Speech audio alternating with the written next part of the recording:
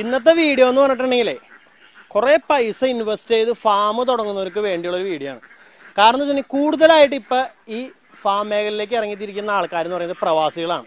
അപ്പോൾ അവരാണ് ശരിക്കും പറഞ്ഞാൽ ഈ വീഡിയോ കാണേണ്ടത്. അതായത് നമ്മുടെ ചോര വേർപ്പാക്കി നമ്മൾ ഉണ്ടാക്കിയ പൈസ നമ്മൾ വല്ലയിടത്തും കൊണ്ട് കൊടുക്കുമ്പോൾ അതുകൊണ്ട് എന്തെങ്കിലും ഉപകാരം ഉണ്ടാവോ ഇല്ലയോ അങ്ങനത്തെ കുറച്ച് കാര്യങ്ങളൊക്കെയാണ് ഇന്നത്തെ നമ്മുടെ വീഡിയോയിൽ.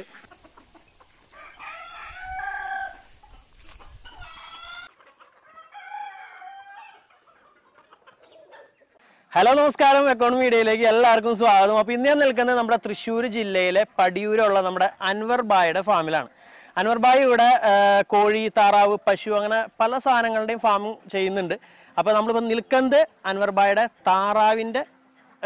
താറാവിനെ വളർത്തുന്ന ആ ഏരിയയിലാണ്.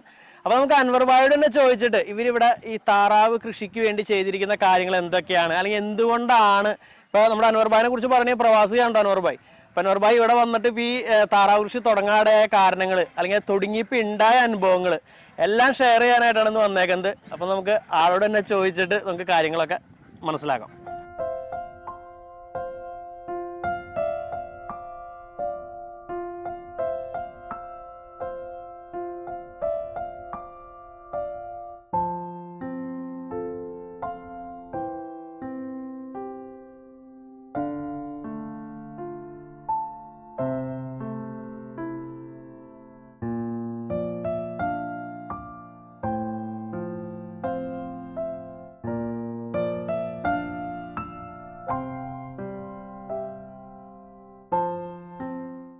നമസ്കാരം, എൻ്റെ പേര് അൻവർ എന്നാണ്.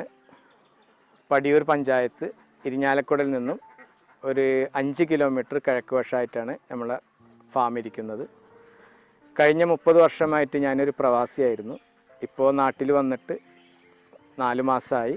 ഞാനിപ്പോൾ എൻ്റെ ഫാമിൻ്റെ പണികൾ ഓരോന്നായി തുടങ്ങിക്കൊണ്ടിരിക്കുന്നു. അതിൽ തുടക്കത്തിൽ ഇപ്പോൾ താറാവിന് ഇട്ടിട്ടുണ്ട്, പിന്നെ പശു, നാടൻ കോഴികൾ എല്ലാമാണ് എൻ്റെ ഒരു സെറ്റപ്പ് ചെയ്യാനായിട്ട് ഉദ്ദേശിക്കുന്നത്. അതിൽ കൂടുതലുമായിട്ട് ഞാനിപ്പോൾ ഒരു ഉപദേശം കൊടുക്കാനുള്ളത് പ്രവാസികളോടാണ്. കാരണം ഞാൻ 30 വർഷം പ്രവാസിയായിരുന്നു. അവിടെ ഇരുന്ന് വാട്സപ്പിൽ ഒരുപാട് കാര്യങ്ങൾ ചാറ്റ് ചെയ്യലും പിടിക്കലൊക്കെ ഉണ്ടായിരുന്നു. ഇവിടുത്തെ ഒരുപാട് സംഭവങ്ങൾ കണ്ടിട്ട് അങ്ങനെയല്ല ഞാൻ ഇറങ്ങിയിട്ടുള്ളത്. ചെറുപ്പം മുതലേ എനിക്കുള്ളൊരു എൻ്റെ ഒരു മനസ്സിലുള്ളൊരു വളരെ എന്താ പറയുക, മനസ്സിൻ്റെ ഉള്ളിൽ നിന്നുള്ളൊരു ഇതാണ് ഒരു പശുവിനെ വളർത്തണം. കാരണം പണ്ട് കാലത്തെല്ലാം നമ്മൾ ജീവിച്ചു പോന്നിരുന്നത് പശുവിനെ കൊണ്ടായിരുന്നു. അപ്പോൾ അതിനോടുള്ളൊരു സ്നേഹം കൊണ്ടാണ് ഈ ഡയറി ഫാം. അപ്പോൾ അതിന് അനുബന്ധമായിട്ട് നമുക്കൊരു എക്സ്ട്രാ ആയിട്ടുള്ള കോഴി, താറാവ് അങ്ങനെയുള്ള കാര്യങ്ങളാണ് ഞാൻ ചെയ്യാൻ ഉദ്ദേശിക്കുന്നത്. പിന്നെ പ്രത്യേകിച്ച് പ്രവാസികളോട് എനിക്ക് പറയാനുള്ളൊരു കാര്യം എന്ന് വെച്ച് കഴിഞ്ഞാൽ, ഞാനിപ്പോൾ സണ്ണിയേട്ടൻ്റെ ഇപ്പോൾ യൂട്യൂബിലുള്ള മാതിരി അത് കണ്ടിട്ട് നിങ്ങൾ തുടങ്ങാൻ പാടില്ല. കാരണം ഇതിൻ്റെ ബാക്കിൽ ഒരുപാട് പ്രശ്നങ്ങൾ കിടക്കുന്നുണ്ട്. അതാരും നമ്മളെ പറഞ്ഞ് മനസ്സിലാക്കത്തില്ല. ഞാൻ നേരിട്ട് കണ്ട് ബോധ്യമായിട്ടാണ് ഞാൻ നിങ്ങളോട് പറയുന്നത്. കാരണം നമ്മളിപ്പോൾ ഈ 30 വർഷം അല്ലെങ്കിൽ 10 വർഷം ഈ പ്രവാസി ജീവിതം അവിടെ ഉണ്ടാക്കിയിട്ടുള്ള കാര്യങ്ങൾ കൊണ്ടുവന്ന് പൈസ അല്ലെങ്കിൽ ഇവിടെ നിന്ന് ലോൺ എടുത്ത് ഇതെല്ലാം ചെയ്തും കഴിഞ്ഞിട്ട് ഇത് ലാഭത്തിലേക്ക് കൊണ്ടുവരാമെന്ന് പറഞ്ഞിട്ടുണ്ടെങ്കിൽ ഒരിക്കലും പെട്ടെന്ന് നടക്കണ കാര്യമല്ല. കാരണം ഏറ്റവും ചുരുങ്ങിയത് എൻ്റെ ഇപ്പോൾ ഈ ഫാമിൻ്റെ ഞാൻ ടാർഗറ്റ് ഇട്ടിട്ടുള്ള 1 വർഷമാണ്. ഈ 1 വർഷം കഴിഞ്ഞാൽ മാത്രമേ എനിക്ക് എന്തെങ്കിലും ഇവിടുന്ന് കിട്ടത്തുള്ളൂ. കാരണം ഇതിൻ്റെ ബാക്കിൽ നമുക്ക് ഒരുപാട് കാര്യങ്ങൾ പഠിക്കേണ്ടതുണ്ട്. നമ്മൾ വാട്സപ്പിൽ കാണുന്ന മാതിരിയും യൂട്യൂബിൽ കാണുന്ന മാതിരിയും ഫേസ്ബുക്കിൽ കാണുന്ന മാതിരിയും ഒന്നല്ല കാര്യങ്ങൾ ഇവിടെ എടുക്കുന്നത്. ഇപ്പോൾ ഞാനിപ്പോൾ 500 താറാവിനെ ഇറക്കിയിട്ടുണ്ട്. അതിലൊരു ചുരുങ്ങിയത് ഒരു 70 എണ്ണത്തോളം ഇപ്പോൾ ചത്തുപോയി. ആ ചാവാനുണ്ടായ കാരണം എന്ന് വെച്ചാൽ ആദ്യം എനിക്ക് അറിവില്ലാത്തത് കൊണ്ട് കൂട് പണിതതിന് പ്രശ്നം വന്നിരുന്നു. ആ പ്രശ്നം മാറ്റിയപ്പോൾ ഒരു ഭാഗം ശരിയായിട്ടുണ്ട്. പിന്നെ ചിലപ്പോൾ രോഗങ്ങൾ വരുന്നുണ്ട്. ആ രോഗങ്ങൾ എന്തുകൊണ്ടാണെന്നുള്ളത് നമ്മൾ കണ്ടുപിടിച്ചില്ലെങ്കിൽ ഉള്ളത് മുഴുവനും പോകും. അപ്പോൾ അതിന് നിരന്തരമായിട്ട് നമ്മൾ ഇതിൻ്റെ ബാക്കിൽ തന്നെ നിന്നുകൊണ്ട് മാത്രം നമുക്കതിനെ മുന്നോട്ട് പോകാൻ പറ്റത്തുള്ളൂ. ഇപ്പോൾ ഞാൻ മണ്ണുത്തിയിൽ പോകുന്നുണ്ട്, മണ്ണുത്തിയിൽ നിന്ന് നല്ല സപ്പോർട്ട് കിട്ടുന്നുണ്ട്. അവിടെ പോസ്റ്റ്മോർട്ടം ചെയ്യാൻ കൊടുക്കുന്നുണ്ട്, ലൈവായിട്ടുള്ളത് കൊണ്ടുപോയിട്ട് ടെസ്റ്റ് ചെയ്യുന്നുണ്ട്. അങ്ങനെയൊക്കെ ഓരോ രോഗങ്ങൾ ഇപ്പോൾ റിസർച്ച് ചെയ്തുകൊണ്ടിരിക്കുകയാണ് ഞാൻ, ഏതാണ് കാരണം എന്നുള്ളത്. അപ്പോൾ അത് കൂടാണ്ട് തന്നെ ഞാനിപ്പോൾ പല ഫാമുകളും പോയി വിസിറ്റ് ചെയ്യുന്നുണ്ട് താറാവിനെ വളർത്തുന്നത്. അതിന് പ്രത്യേകമായിട്ട് നമുക്ക് തെക്ക് ഭാഗത്താക്കാണ് ഏറ്റവും നല്ലത്. കാരണം ആലപ്പുഴ, കുട്ടനാട് ആ ഭാഗങ്ങളിലുള്ള ചെറിയ ചെറിയ കർഷകരെ പോയി കണ്ടിട്ട് അവരോട് ചോദിക്കുക എങ്ങനെയാണ് നമ്മൾക്കിതിനെ ലാഭത്തിലേക്ക് കൊണ്ടുവരാൻ പറ്റുക. അപ്പോൾ നമ്മളിവിടെ ചെയ്തുകൊണ്ടിരിക്കുന്ന കാര്യം അവരവിടെ ചെയ്യുന്ന കാര്യം വെച്ച് നോക്കുമ്പോൾ ടോട്ടലി ഡിഫറെൻ്റ് ആണ്. അവർ ചെയ്യുന്നത് 0 ബഡ്ജറ്റ്, നമ്മൾ ചെയ്യുന്നത് ഹൈ ബഡ്ജറ്റ്. നമുക്ക് തീറ്റ കൊടുത്തുങ്ങായിട്ട് ഒരു കാരണവശാലും ഈ താറാവിനെ ലാഭത്തിലേക്ക് കൊണ്ടുവരാൻ പറ്റത്തില്ല. അപ്പോൾ ഏറ്റവും കൂടുതൽ നമ്മൾ ചെയ്യേണ്ടതെന്ന് വെച്ചാൽ ഈ അവർ കൊടുക്കുന്നത് ചെമ്മീൻ്റെ വേസ്റ്റ് കൊടുക്കുന്നുണ്ട്, മീനിൻ്റെ വേസ്റ്റ് കൊടുക്കുന്നുണ്ട്. പക്ഷെ നമ്മളെ ഈ ഭാഗത്ത് അത് കിട്ടാനായിട്ടില്ല. അപ്പം നമ്മളെന്താ ചെയ്യുക, നമുക്ക് ഷോപ്പുകളിൽ നിന്ന് കിട്ടുന്ന അല്ലെങ്കിൽ മാർക്കറ്റിൽ കിട്ടുന്ന തീറ്റകളാണ് വാങ്ങിക്കൊടുക്കുക. പക്ഷെ അതിനെക്കൊണ്ട് നമുക്കൊരു ലാഭത്തിലേക്ക് എത്തിക്കാനായിട്ട് പറ്റത്തില്ല. പക്ഷെ നമുക്ക് മുട്ട കിട്ടും അല്ലെങ്കിൽ അത് കിട്ടുന്നതായിട്ട് വരുമാനം വരും എന്ന് വെച്ചാൽ, പക്ഷേ അത് ലാഭം എന്ന് പറയാനായിട്ട് ഒരിക്കലും കണക്കാക്കാൻ പറ്റില്ല. ഇപ്പോൾ എനിക്കൊരു 500 താറാവ് ഞാനിപ്പോൾ ഇവിടെ ഉണ്ട്, അതിലിപ്പോൾ ഒരു 70 എണ്ണത്തോളം ചത്തൊരു 430 400 എണ്ണം കൂട്ടിയാൽ മതി പെട മാത്രം. ഈ 400 താറാവിൽ നിന്ന് എനിക്കൊരു 250-300 മുട്ട കിട്ടിയാൽ മാത്രമാണ് എനിക്ക് അതിന് ലാഭത്തിലേക്ക് പോകാൻ പറ്റത്തുള്ളൂ. മിനിമം ഒരു 150 മുട്ടയെങ്കിലും ഉണ്ടായിരിക്കണം. പിന്നെ പ്രത്യേകിച്ച് എന്ന് വെച്ചാൽ നമ്മൾ താറാവിനെ തിരഞ്ഞെടുക്കുമ്പോൾ ഈ കേരളത്തിൽ ഇപ്പോൾ ഒരുപാട് ഏജൻസികളുണ്ട്. അവർ പറയുന്ന വെച്ചാൽ ഇത് എൻ്റെ താറാവാണ്, അങ്ങനെ വിശ്വസിച്ചുകൊണ്ട് ഒരാളെ കയ്യിൽ നിന്ന് താറാവ് മേടിക്കാൻ പാടില്ല. അതിന് കൃത്യമായിട്ട് 3-4 ആളുകളുടെ അടുത്ത് പോയിട്ട് കണ്ട് അതിൻ്റെ ഗുണനിലവാരം മനസ്സിലാക്കിയിട്ട്, ഇപ്പോൾ കുട്ടനാടെന്നും പറഞ്ഞിങ്ങായിട്ട് ഇപ്പോൾ പാണ്ടിത്താറാവിനെ തരും, നമുക്ക് ആന്ധ്രയിൽ നിന്ന് താറാവിനെ വരുന്നുണ്ട്. ഈ ആന്ധ്രയിൽ നിന്നുള്ള താറാവിനെ കൊണ്ടുവന്നിങ്ങായിട്ട് നമുക്ക് കുട്ടനാടെന്ന് പറഞ്ഞു തരും. അപ്പോൾ അതെല്ലാം വളരെ ശ്രദ്ധിക്കുക. ഇപ്പോൾ കുട്ടനാടൻ താറാവിൻ്റെ ഒരു ഗുണം എന്ന് പറഞ്ഞിട്ടുണ്ടെങ്കിൽ 1-2 ആഴ്ച മുട്ട ചെറുതായിരിക്കും, അത് കഴിഞ്ഞിട്ടുണ്ടെങ്കിൽ മുട്ടക്ക് നല്ല വലിപ്പമുണ്ടാവും. റെഗുലറായിട്ട് കിട്ടിയില്ലെങ്കിലും ആ മുട്ടക്ക് നല്ല ഡിമാൻഡ് ഉണ്ട്. പിന്നെ പാണ്ടിത്താറാവെന്ന് പറയുന്നത് മുട്ട ചെറുതായിരിക്കും, പക്ഷേ ഡിമാൻഡും കുറവായിരിക്കും. കാരണം വെച്ചാൽ മുട്ട ചെറുതാണ്, കോഴിമുട്ടനേക്കാളും ചെറുതായിരിക്കും. പിന്നെ ആറ്റുങ്ങൾ മുട്ട ഇട്ടുകൊണ്ടിരിക്കും. പക്ഷെ നമുക്ക് ലാഭത്തിലേക്ക് കൊണ്ടുപോകാനായിട്ട് എൻ്റെ അഭിപ്രായത്തിൽ കുട്ടനാടൻ തന്നെയാണ്. കാരണം വെച്ചാൽ 3 വർഷം വരെ നമ്മൾക്ക് ഒരു താറാവിനെ കണ്ടിന്യൂസ് ആയിട്ട് കൊണ്ടുപോകാൻ പറ്റും.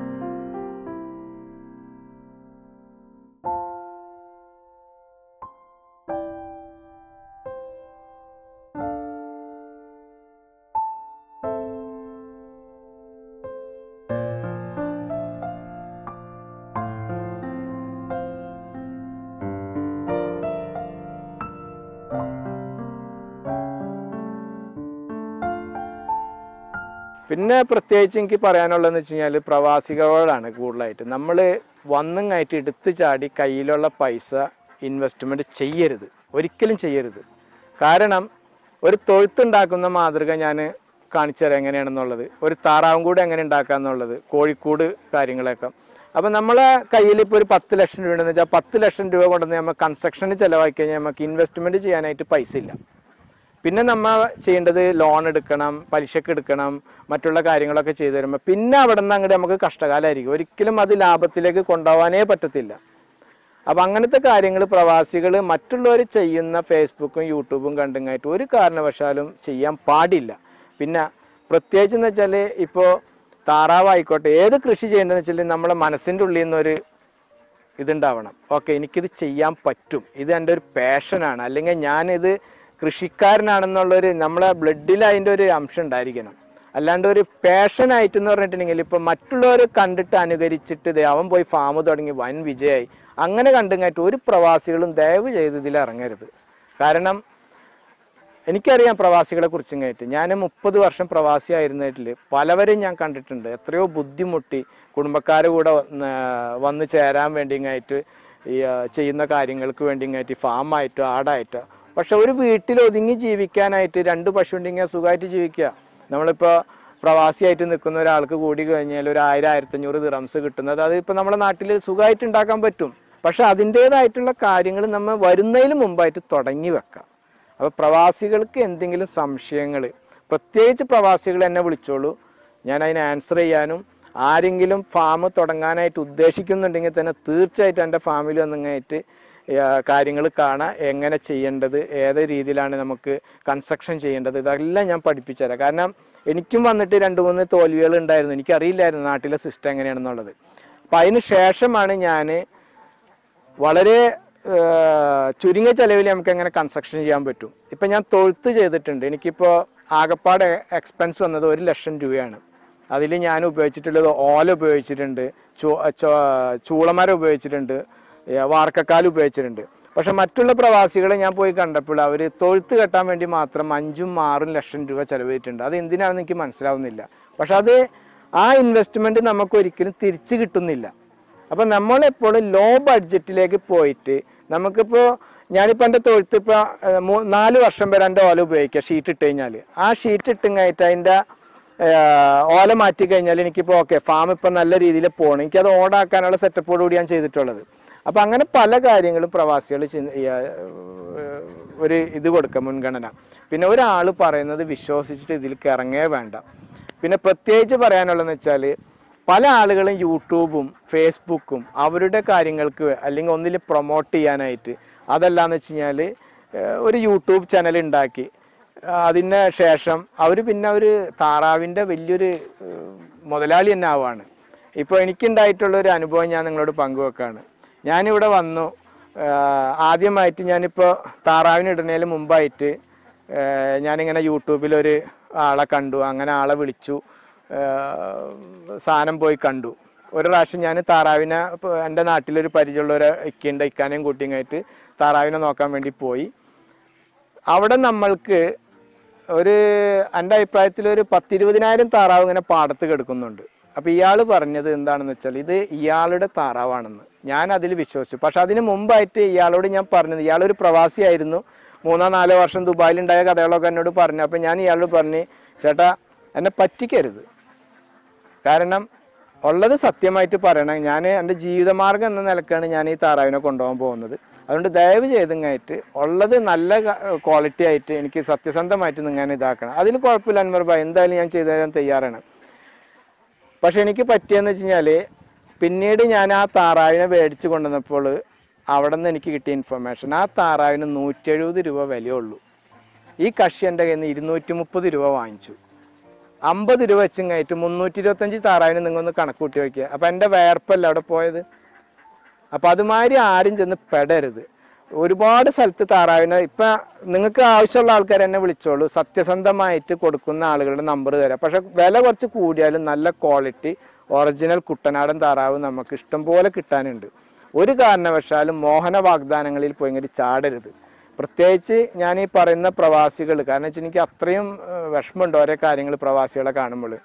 ഇപ്പോൾ നമ്മളെ സണ്ണിയേട്ടൻ ചെന്ന കുറച്ച് നാൾ ഗൾഫിലുണ്ടായിരുന്ന കഥകളൊക്കെ എന്നോട് പറഞ്ഞു. അപ്പോൾ ഓരോരുത്തർക്കും ഓരോരുത്തരുടെ വിഷമങ്ങളും കാര്യങ്ങളുണ്ട്. നമ്മൾ എന്തിനാ പോയി നിൽക്കുന്നത്, നമുക്ക് തിരിച്ചു വന്ന് ഇവിടെ എന്തെങ്കിലും ചെയ്യുക, കാര്യങ്ങളൊക്കെ ചെയ്യാന്നുള്ളതാണ്. അപ്പോൾ പ്രവാസി എന്ന് പറയുന്ന ആര് എന്ത് സഹായം വേണമെങ്കിലും ഫാം മേഖലയിലുണ്ടെങ്കിൽ തീർച്ചയായിട്ടും എന്നെ വിളിക്കുക. ബാക്കിയുള്ള കാര്യങ്ങളെല്ലാം ഓരോന്നായിട്ട് നമ്മളെ ഫാമിൽ കാണാം. അപ്പോൾ അൻവർ ഭായിയോട് ചോദിക്കുകയാണ്, ഇപ്പോൾ അൻവർ ഭായ് ഇപ്പോൾ 30 വർഷം പ്രവാസിയായിട്ട് ജോലി ചെയ്ത്, അപ്പോൾ ഒരു പ്രവാസികളുടെ ബുദ്ധിമുട്ടുകൾ എന്താണ്, ഒരു പ്രവാസി എങ്ങനെയാണ് ഒരു 5 രൂപ ഉണ്ടാക്കുന്നത്, അതിൻ്റെ വിഷമങ്ങളൊക്കെ എന്തായാലും അൻവർ ഭായും അറിഞ്ഞു കാണും. അപ്പം അങ്ങനെയുള്ള അൻവർ ഭായ് ഇപ്പം നാട്ടിൽ വന്നിട്ട് ഈ ഫാം എന്നുള്ള മേഖല തിരഞ്ഞെടുക്കാനുള്ള കാരണം നമ്മുടെ നാട്ടിൽ പലതരത്തിലുള്ള ബിസിനസ്സുകളുണ്ട്. വേണമെങ്കിൽ ഒരു ബസ് മേടിച്ചിടാം, അല്ലെങ്കിൽ ഒരു ഓട്ടോ മേടിക്കാം, ഫാം തുടങ്ങാം, അല്ലെങ്കിൽ മറ്റെന്തെങ്കിലും തരത്തിൽ നമുക്ക് ഇൻവെസ്റ്റ് ചെയ്യാം. എന്തുകൊണ്ടാണ് ഈ ഫാമിലേക്ക് തിരിഞ്ഞത്?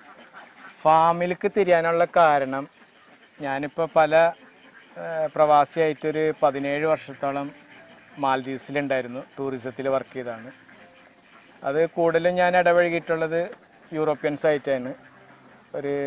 എൻ്റെ ആ ലൈഫിൽ ഒരുപാട് മാറ്റങ്ങൾ എനിക്ക് ഉണ്ടായിട്ടുള്ളത് ആ ഒരു കൾച്ചറിൽ നിന്നാണ്. അതിന് ശേഷം ഞാൻ ദുബായിലുണ്ടായിരുന്നു. അവിടെ പല രീതിയിലും ഉള്ള ബിസിനസ്സുകൾ ഞാൻ കൈവച്ച് നോക്കിയിരുന്നു. അതിൽ നിന്നെല്ലാം വിജയം ഉണ്ടായിട്ടുണ്ട്, പരാജയം ഉണ്ടായിട്ടുണ്ട്. അതിന് ശേഷം എൻ്റെ റിട്ടയർമെൻറ്റ് ലൈഫിൽ ഞാൻ ഉദ്ദേശിച്ചിട്ടുള്ളൊരു കാര്യം എന്താണെന്ന് വെച്ച് കഴിഞ്ഞാൽ മെയിനായിട്ട് ഒരു ഫാമിംഗ് മേഖല തന്നെയാണ് ഞാൻ ഉദ്ദേശിച്ചിരുന്നത്. പണ്ടേ ഉള്ളൊരു ആഗ്രഹമായിരുന്നു. പക്ഷേ ഇവിടെ ഇങ്ങനെ ഒരു സ്ഥലം കിട്ടിയത് കൊണ്ട് മാത്രമേ ഞാനിവിടെ ചെയ്തത്. അല്ലെങ്കിൽ ഞാൻ പാലക്കാട് എവിടെയെങ്കിലും ഒരു ഫാം എടുക്കാനുള്ളൊരു ഇതിലായിരുന്നു എൻ്റെ മനസ്സിലുണ്ടായിരുന്നൊരിത്. പക്ഷെ ഇപ്പോൾ വീടിൻ്റെ അടുത്ത് തന്നെ കിട്ടിയോണ്ട് എനിക്ക് വലിയൊരു ഭാഗ്യമായി. പക്ഷെ അത് പാലക്കാട് എടുക്കാണ്ടിരുന്നതും വലിയൊരു ഭാഗ്യമായി. കാരണം വെച്ച് കഴിഞ്ഞാൽ ഒരു ദിവസം ട്രാവൽ ചെയ്ത് എൻ്റെ സുഹൃത്തിൻ്റെ കൂടെ ഞാൻ പോയാൽ തന്നെ മടുത്തു. പക്ഷെ ഇപ്പോഴത്തെ വീടിൻ്റെ അടുത്തായതുകൊണ്ട് വലിയൊരു ഗുണമുണ്ട്. അതും കൂടി പ്രത്യേകം ശ്രദ്ധിക്കുക. ആരെങ്കിലും ഫാം ചെയ്യുന്നുണ്ടെങ്കിൽ നമുക്ക് 5 മണിക്ക് 6 മണിക്ക് അല്ലെങ്കിൽ ഉച്ചയ്ക്ക് ഭക്ഷണം കഴിക്കാൻ ഒരു വീട്ടിലേക്ക് എത്തുന്ന രീതിയിലുള്ള ഒരു സ്ഥലങ്ങളൊക്കെ ആയിരിക്കുക. പിന്നെ രണ്ടാമെന്ന് വെച്ച് കഴിഞ്ഞാൽ എന്നെ മറ്റുള്ള ബിസിനസ്സിലേക്ക് ഇറങ്ങാത്തതിൻ്റെ ഒരു കാരണം, പ്രത്യേകിച്ച് എന്നെ സംബന്ധിച്ചിടത്തോളം എനിക്ക് ഇതിൽ നിന്നൊരു ഭയങ്കര ഒരു സംതൃപ്തി കിട്ടുന്നുണ്ട്. ഒരു അസുഖം വന്നിട്ടുണ്ടെങ്കിൽ ആ അസുഖം വന്ന് ചികിത്സിക്കുക. പിന്നെ ശരിക്കും ഇപ്പോൾ ഒരു വരുമാനം എന്ന് പറഞ്ഞിട്ടുണ്ടെങ്കിൽ ഒരു ജീവിതമാർഗം തന്നെയാണിത്. പക്ഷെ ഇതിലൊരുപാട് എങ്ങനെ പറഞ്ഞുതരാം, മറ്റുള്ളവർ ഉദ്ദേശിക്കുന്നതിനേക്കാളും കൂടുതലൊരു സന്തോഷം ഞാൻ കണ്ടെത്തുന്നുണ്ട്. അതായത് ഈ മിണ്ടാപ്രാണികളെ നമ്മൾ നോക്കി അവർക്ക് വേണ്ട ഭക്ഷണം കൊടുത്ത് ചികിത്സിച്ച് അവർ നമുക്കൊരു മുട്ട വരുന്നത് കൊണ്ട് വിറ്റ് അതിൽ നിന്ന് കിട്ടുന്ന പൈസ ഞങ്ങളുടെ ഭാഷയിൽ പറഞ്ഞാൽ ഭയങ്കര ബർക്കത്താണ്. പിന്നെ പശുവിൻ്റെ പാല്, നമുക്ക് ഒരിക്കലും പട്ടിണി എന്ന് പറയുന്നത് നമ്മുടെ ജീവിതത്തിൽ ഞാൻ കണ്ടിട്ടില്ല. ഈ പശുക്കളുള്ളതുകൊണ്ട് ഇപ്പോൾ ഒന്നിച്ചില്ലാനും വർഷമായിട്ട് ഉമ്മ തന്നെയാണ് നോക്കുന്നത് വീട്ടിൽ പശു കാര്യങ്ങളൊക്കെ, പാല് വിൽക്കുന്നുണ്ട്. അതുകൊണ്ട് ഇപ്പോൾ നമുക്കൊരു ദാരിദ്ര്യം നമ്മളെ വീട്ടിലില്ല. പിന്നെ വലിയൊരു കോടീശ്വരനൊന്നും ആവാൻ പറ്റത്തില്ല, എന്നിരുന്നാലും ഇതിനെക്കൊണ്ട് കിട്ടുന്ന സന്തോഷം ആ കോടികളിനേക്കാളും വലുതാണ്. അത് അതിനോടൊരു താല്പര്യമുള്ള ആൾക്കാർക്ക് മാത്രമേ അത് പറ്റത്തുള്ളൂ. അല്ലാണ്ട് മറ്റുള്ളവർ ചെയ്യുന്നത് കണ്ടിട്ട് ഫാം ചെയ്തിട്ട് അതിൽ നിന്ന് സന്തോഷം പറ്റാന്ന് പറഞ്ഞിട്ട് അവൻ്റെ ഉള്ളതും കൂടി ഇല്ലാണ്ടായി പോകും. അതായത് പൈസ മാത്രം ലക്ഷ്യമിട്ടിട്ട് അതായത് നടക്കില്ല. അതായത് പൈസനെ മാത്രമല്ല നമ്മൾ നോക്കേണ്ടത്, ഇതിൽ നിന്ന് നമുക്കൊരു സന്തോഷമുണ്ട്. അത് ചിലപ്പോൾ ആ സന്തോഷം എന്ന് പറഞ്ഞാൽ ചിലപ്പോൾ 1 കോടി ഉറുപ്പിക കിട്ടൂല, അതിനേക്കാളും വലുതാണ് നമുക്ക് ആ കിട്ടുന്ന സന്തോഷം. പിന്നെ പ്രത്യേകിച്ച് എന്ന് വെച്ചാൽ നല്ല രീതിയിലൊക്കെ ചെയ്യുകയാണെങ്കിൽ നമുക്ക് ഗൾഫിൽ പോകേണ്ട ആവശ്യമില്ല. ഇപ്പോൾ ഇവിടെ ഒരു 500 താറാവുണ്ട്. ഞാനൊരു 300 മുട്ട വരെ ഇതിന് കിട്ടിക്കഴിഞ്ഞാൽ എനിക്കിപ്പോൾ ഓൾമോസ്റ്റ് ഒരു ഗൾഫുകാരൻ്റെ ഒരു സാലറി ആയി. ഒരു എവറേജ് ഒരു സാലറി ഇപ്പോൾ ഗൾഫിൽ ഇപ്പോൾ കിട്ടുന്നൊരു 3000-4000 ദിറംസ് എനിക്കിപ്പോൾ ഇവിടെ നിന്ന് തന്നെ കിട്ടും. പക്ഷെ എൻ്റെ ഒരു ടാർഗറ്റ് ഇവിടെ ഒരു 3000 താറാവിന് ലക്ഷ്യം വെച്ചുകൊണ്ടാണ്. പക്ഷെ അതിന് ഒരുപാട് കാര്യങ്ങൾ ഞാൻ പഠിക്കാനുണ്ടെങ്കിൽ ഒരുപാട് കാര്യം പഠിക്കാമെന്ന് വെച്ച് കഴിഞ്ഞാൽ ഇപ്പോൾ മെയിനായിട്ടുള്ളത് ഇതിൻ്റെ മുട്ട കിട്ടാനുള്ള താമസങ്ങളുണ്ട്. പിന്നെ മുട്ടക്ക് വലിപ്പമില്ല. പിന്നെ അതേമാതിരി തന്നെ മുട്ടയിടാനുള്ള ഈ ചില താറാവുകൾ മുട്ട ഇട്ടിട്ട് പിന്നെ 10 ദിവസം മുട്ട ഇടുന്നില്ല. ഇപ്പം 150 മുട്ട ആയിട്ട് വീണ്ടും അടിയിലേക്ക് ഇറങ്ങി. ഇപ്പൊ 500 താറാവിൽ ഇപ്പം ടോട്ടൽ കിട്ടുന്ന മുട്ട എത്രയാണ്? ഇപ്പോൾ എനിക്ക് കിട്ടുന്നൊരു 70-75. അത് 150 വരെ പോയിരുന്നു. അതിന് ശേഷമാണ് മുട്ട അടിയിലേക്ക് ഇറങ്ങി വന്നത്. എന്താണെന്ന് വെച്ച് കഴിഞ്ഞാൽ അതിൻ്റെ കാരണം ഇതുവരെ എനിക്ക് കണ്ടുപിടിക്കാൻ പറ്റിയിട്ടില്ല. ഈ 500 താറാവിൽ എത്ര പൂവന്മാരുണ്ടാവും ഇവിടെ? ഇതിലൊരു 25 എണ്ണം ഉണ്ടാവും. 25 പൂവനുണ്ട്, ബാക്കിയൊക്കെ പേടയാണ്. അപ്പൊ ചത്തുപോയതും എല്ലാം കഴിഞ്ഞിട്ട് ഇപ്പൊ ഒരു 425 എണ്ണത്തോളം 400 പെടത്താറാവിന് ഉണ്ടാവും. 150 മുട്ട വരെ കിട്ടിയിട്ടുണ്ട്. 150 മുട്ട കിട്ടി. പക്ഷെ ആ 150 മുട്ട കിട്ടുകയെന്ന് വെച്ചാൽ നമുക്ക് കോസ്റ്റ് മുട്ടിപ്പോവും. ഇപ്പം നമ്മുടെ നാട്ടിലൊക്കെ നല്ല ഡിമാൻഡാണ്. അതായത് 9 രൂപ മുട്ടക്ക് കിട്ടുന്നുണ്ട് കടകളിൽ, വീട്ടുകളിൽ കൊണ്ടുകൊടുത്താൽ 10 രൂപ കിട്ടുന്നുണ്ട്. പക്ഷെ അതിലും പ്രശ്നം എന്ന് വെച്ചാൽ നമുക്ക് ഈ താറാവിന് ഒരു 300 മുട്ട എനിക്കിപ്പോൾ കിട്ടിക്കഴിഞ്ഞാൽ ഓക്കെ. കാരണം വെച്ചാൽ അതിൽ 150 മുട്ടയുടെ പൈസ എനിക്ക് ലാഭമാണ്. പക്ഷെ അതിലേക്ക് എത്തിക്കാനായിട്ട് ഒരുപാട് പ്രശ്നങ്ങളുണ്ട്. ആൾക്കാർ കാണുമ്പോൾ വിചാരിക്കും ഇത് കുറേ താറാവുണ്ട്, കുറേ മുട്ട കിട്ടും, അത് ഡെയിലി കൊണ്ട് അങ്ങനെയല്ല. അപ്പം ഈ 300 മുട്ട എന്നായി കിട്ടും എന്നുള്ളത് എനിക്ക് പറയാൻ പറ്റത്തില്ല. കാരണം ഇപ്പം അതിൻ്റെ സെർച്ചിങ്ങിലാണ് ഞാൻ നടക്കുന്നത്. അപ്പോൾ പല ഫാമുകളിലും പല കർഷകരെയും പോയി കണ്ടപ്പോൾ പല അഭിപ്രായങ്ങളാണ് പറയണത്. വേസ്റ്റ് കൊടുക്കേണ്ട കാര്യങ്ങൾ, പിന്നെ ഇവിടെ കിട്ടുന്ന ഭക്ഷണം നമ്മളിപ്പോൾ നെല്ല് കൊടുക്കുന്നുണ്ട്. 15 രൂപയാണ് ഒരു കിലോത്തിന് ഞാൻ പാലക്കാട് പോയി എടുക്കുന്നത്. പിന്നെ അതിൻ്റെ കൂടെ ഉണക്കമീൻ കൊടുക്കുന്നുണ്ട്. അതുകൂടാണ്ട് 5 കിലോ ഗോതമ്പ് എക്സ്ട്രാ കൊടുക്കുന്നുണ്ട്. പക്ഷെ ഇതെല്ലാം കൊടുത്തിട്ട് പോലും നമുക്ക് ആ ഉദ്ദേശിച്ച ഇതിലേക്ക് എത്താൻ പറ്റുന്നില്ല. പക്ഷേ സണ്ണിയേട്ടൻ്റെ ഒരു വീഡിയോ ഞാൻ കണ്ടിരുന്നു, മുട്ട ഇല്ലാണ്ടാകുമ്പോൾ ആൾക്കാർ പിടിച്ച് വിൽക്കൽ ഒരു പ്രശ്നങ്ങൾ വരിക. പക്ഷെ അങ്ങനെ ഞാൻ ആ വീഡിയോ കണ്ടുകൊണ്ട് എനിക്കത് മനസ്സിലായത്. കാരണം വെച്ചാൽ ആ ചിന്ത ഞാൻ വിട്ടു. ഇവരെ മുട്ട ഇടിച്ചിട്ട് ഞാൻ ഇരിക്കും. ഓക്കെ, എന്തായാലും ഇവരുടെ മുട്ട കണ്ടിട്ടേ ഇനി അത്രേ ഉള്ളൂ. കാരണം വെച്ച് കഴിഞ്ഞാൽ ഇത്രയും കഷ്ടപ്പെട്ടും കഴിഞ്ഞിട്ട് ഇപ്പം 3-4 മാസം തീറ്റ കൊടുത്തിട്ട് ലാസ്റ്റ് മൊമെന്റിൽ ഫ്ലവർ ഉണ്ടാവുന്ന അല്ല കായ ഉണ്ടാവുന്ന സമയത്ത് നമ്മൾ പിടിച്ച് വിൽക്കാന്ന് പറഞ്ഞാൽ ഇതല്ല. പക്ഷെ ഇതെപ്പോൾ വിറ്റ് കഴിഞ്ഞാൽ നമ്മൾ മുടക്കിയിട്ടുള്ള മുതൽ നമ്മൾ ഇവിടെ തന്നെ ഇരിക്കുന്നുണ്ട്. ഇപ്പോൾ ഒരു കിലോത്തിന് എനിക്ക് തോന്നുന്ന ഒരു 175 ഉറുപ്പ്യായിട്ട് കടക്കാർ തരും. ആവശ്യക്കാർ അവർ വിൽക്കുന്നൊരു 200-250 ഉറുപ്പ്യൊക്കെ വിൽക്കുന്നുണ്ട്. ഇപ്പോൾ ക്രിസ്മസ് അങ്ങനത്തെ സീസണിലൊക്കെ വേണമെന്ന് വെച്ചാൽ മുട്ട കഴിഞ്ഞു. പക്ഷേ ഇപ്പോഴും ഇത് ഫസ്റ്റ് സ്റ്റെപ്പ് താറാവുകളത്. എനിക്ക് 3 വർഷം വരെ ഈ താറാവിനെ നിർത്താം. പക്ഷെ അതിൽ ഞാൻ പറഞ്ഞ മാതിരിയാണ് ഈ മുട്ട റെഗുലറായിട്ട് നമുക്ക് കിട്ടണമെങ്കിൽ അതിന് ടെക്നിക്കലായിട്ട് ഒരുപാട് കാര്യങ്ങൾ ഇതാണ്ട്. അതുകൊണ്ട് നമ്മളിപ്പോൾ താറാവിനെ വളർത്തുന്ന ആൾക്കാർ തന്നെ ഇതിൽ നിന്ന് മെയിനായിട്ട് ഈ മുട്ട കിട്ടാണ്ടാവുമ്പോൾ ഇതിനെ വിൽക്കാനേ പാടില്ല. അതെൻ്റെ ഒരു ഗൈഡാണ് പറഞ്ഞത്. കാരണം വെച്ചാൽ താറാവിനെ വളർത്തുന്ന നോർമലായിട്ടുള്ള കർഷകരുടെ അടുത്ത് പോയി ഇങ്ങനെ ചോദിക്കുക എന്താണ് കാര്യങ്ങൾ, എങ്ങനെയാണ് നിങ്ങൾക്ക് വ്യത്യസ്തമായിട്ടുള്ള ആൾക്കാർ വ്യത്യസ്തമായിട്ടുള്ള സ്ഥലങ്ങളിൽ വളരെ ഡിഫറെൻ്റ് ആയിട്ടുള്ള തീറ്റകൾ കൊടുക്കുന്നത്. ഇപ്പോൾ തെക്ക് ഭാഗത്തൊക്കെ പോയിട്ടുണ്ടെങ്കിൽ അവർക്ക് ചെമ്മീന്താൽ ഇഷ്ടം പോലെ കിട്ടാനുണ്ട്, ഫ്രീ ആയിട്ടാണ് കിട്ടുന്നത്. അത് കൊടുക്കുമ്പോൾ ആ മുട്ട അവർക്ക് ആവശ്യത്തിന് കിട്ടുന്നുണ്ട്. പക്ഷെ വടക്കോട്ട് നമുക്ക് നീങ്ങും തോറും നമുക്ക് ആ സാധനം കിട്ടാനില്ല. അപ്പോൾ അതിനുള്ള ഒരു പ്രതിനിധി എന്താണെന്നുള്ളത് കണ്ടുപിടിക്കണം. പിന്നെ നമുക്ക് മെയിനായിട്ടെന്ന് വെച്ചാൽ ഏറ്റവും കൂടുതൽ കർഷകരെ തന്നെ കണ്ടുങ്ങായിട്ട് ഇതിനോടുള്ള ബുദ്ധിമുട്ടുകൾ, മരുന്നുകൾ, ഈ അസുഖം വരുന്നത് എന്തുകൊണ്ടാണ്? കർഷകർക്ക് എപ്പോഴും അതിനൊരു പോസിറ്റീവ് ഉണ്ട്. പെട്ടെന്ന് നമ്മളൊരു ഡോക്ടറെ അടുത്ത് പോയി കഴിഞ്ഞാൽ അവർക്ക് അറിയില്ല, അവർ പറയും പോസ്റ്റ്മോർട്ടം ചെയ്യാൻ പറയും, അല്ലെങ്കിൽ അതിനെ ടെസ്റ്റ് ചെയ്യാൻ പറയും. അപ്പോൾ ആവുമ്പോഴത്തേനും അടുത്തതിനെ പിടിച്ചിങ്ങേറ്റ് തുറന്നിട്ടുണ്ടാവും. ആവുന്നതും പിന്നെ ഈ രോഗം വരുന്ന താറാവിനെ അപ്പാപ്പ പിടിച്ചിങ്ങേറ്റ് മാറ്റിയിട്ട് നമ്മൾ അത് വാച്ച് ചെയ്തുകൊണ്ടിരിക്കുക. അതുമാതിരി ഇതുമാതിരി ഇപ്പം അയച്ചിട്ടിട്ട് നമ്മൾ ഇങ്ങനെ ഇതാക്കുമ്പോൾ ഡെയിലി രാവിലെ അരമണിക്കൂർ നമ്മൾ എല്ലാവരുടെ ഇടയിൽ പോയിട്ട് ഒന്ന് നോട്ട് ചെയ്യുക. അപ്പോൾ ആരെങ്കിലും ഒന്ന് പതുങ്ങിയിരിക്കുന്ന അതിനെ പിടിച്ച് നോക്കുക എന്താണെന്നുള്ളത്, അല്ലെങ്കിൽ അത് മാറ്റിയിട്ട് നോക്കാം. അപ്പം അങ്ങനെയൊക്കെ ചെയ്തിട്ടുണ്ടെങ്കിൽ നമുക്ക് ഒരുപാട് സേവ് ചെയ്യാൻ പറ്റും. പക്ഷെ എനിക്കിപ്പോൾ ഇവിടെ ഏറ്റവും വലിയ പ്രശ്നം എന്ന് വെച്ചിട്ടുണ്ടെങ്കിൽ, ഇവിടെ ആദ്യം ഞാൻ വിചാരിച്ചത് മരപ്പെട്ടി വരുന്നുണ്ടെന്നാണ്. ഒരു ദിവസം 34 താറാവ് ചത്തു. അപ്പോൾ മരപ്പെട്ടിയാണെന്ന് വിചാരിച്ചിങ്ങായിട്ട് ഞാൻ എല്ലാം ബന്ദോബസ്ത് ചെയ്തു. അതിനുശേഷം മരപ്പെട്ടിയല്ല, പിന്നെ ഞാൻ വിചാരിച്ച കീരിയാണെന്ന് വെച്ചാൽ കീരിയല്ല. അതിനുശേഷം ഞാൻ കണ്ടുപിടിച്ചത് ഉടുമ്പാണ് നായകൻ. ഈ ഉടുമ്പ് വരുന്നത് മുട്ട തിന്നാൻ വേണ്ടിയിട്ടാണ്. അപ്പോൾ അങ്ങനെ ഒരു ദിവസം ഉച്ച സമയത്ത് 2 ഉടുമ്പയിൽ കയറി വന്നങ്ങായിട്ട് മുട്ട എടുക്കാൻ വേണ്ടിയിട്ടാണ് വരുന്നത്. പക്ഷെ മുട്ട ഇവിടെ ഇല്ലല്ലോ. ആ മുട്ട കിട്ടാണ്ടാകുമ്പോൾ വെച്ചാൽ താറാവിനെ അവരാ നഖം വെച്ചിങ്ങായിട്ട് ഒരു കൊത്തു. അത് ഭയങ്കര ആഴത്തിലാണ് ഇറങ്ങിപ്പോൾ. അപ്പോൾ അവിടെ തന്നെ പിടഞ്ഞ് ചാവും. അങ്ങനെ ഉടുമ്പ് കയറുമ്പോൾ ഈ കൂട്ടി കിടന്നിട്ട് ഇങ്ങനെ ഒരു റൗണ്ട് അടിക്കും. അപ്പോൾ മേലായിട്ട് വീണിട്ടാണ് അങ്ങനെ 34 ഒരു ദിവസം ചത്തുപോയത്. ഇപ്പോൾ എൻ്റെ ശത്രു എന്ന് പറഞ്ഞിട്ടുണ്ടെങ്കിൽ ഉടുമ്പാണ്. ഇന്നലെയും വന്നങ്ങായിട്ട് ഒരു 5 എണ്ണത്തിനെ കൊന്നു. അവർ ആ നഖം വെച്ചിങ്ങായിട്ട് ഇത് ചെയ്യുമ്പോഴാണ് ഇത് ചെയ്യുന്നത്.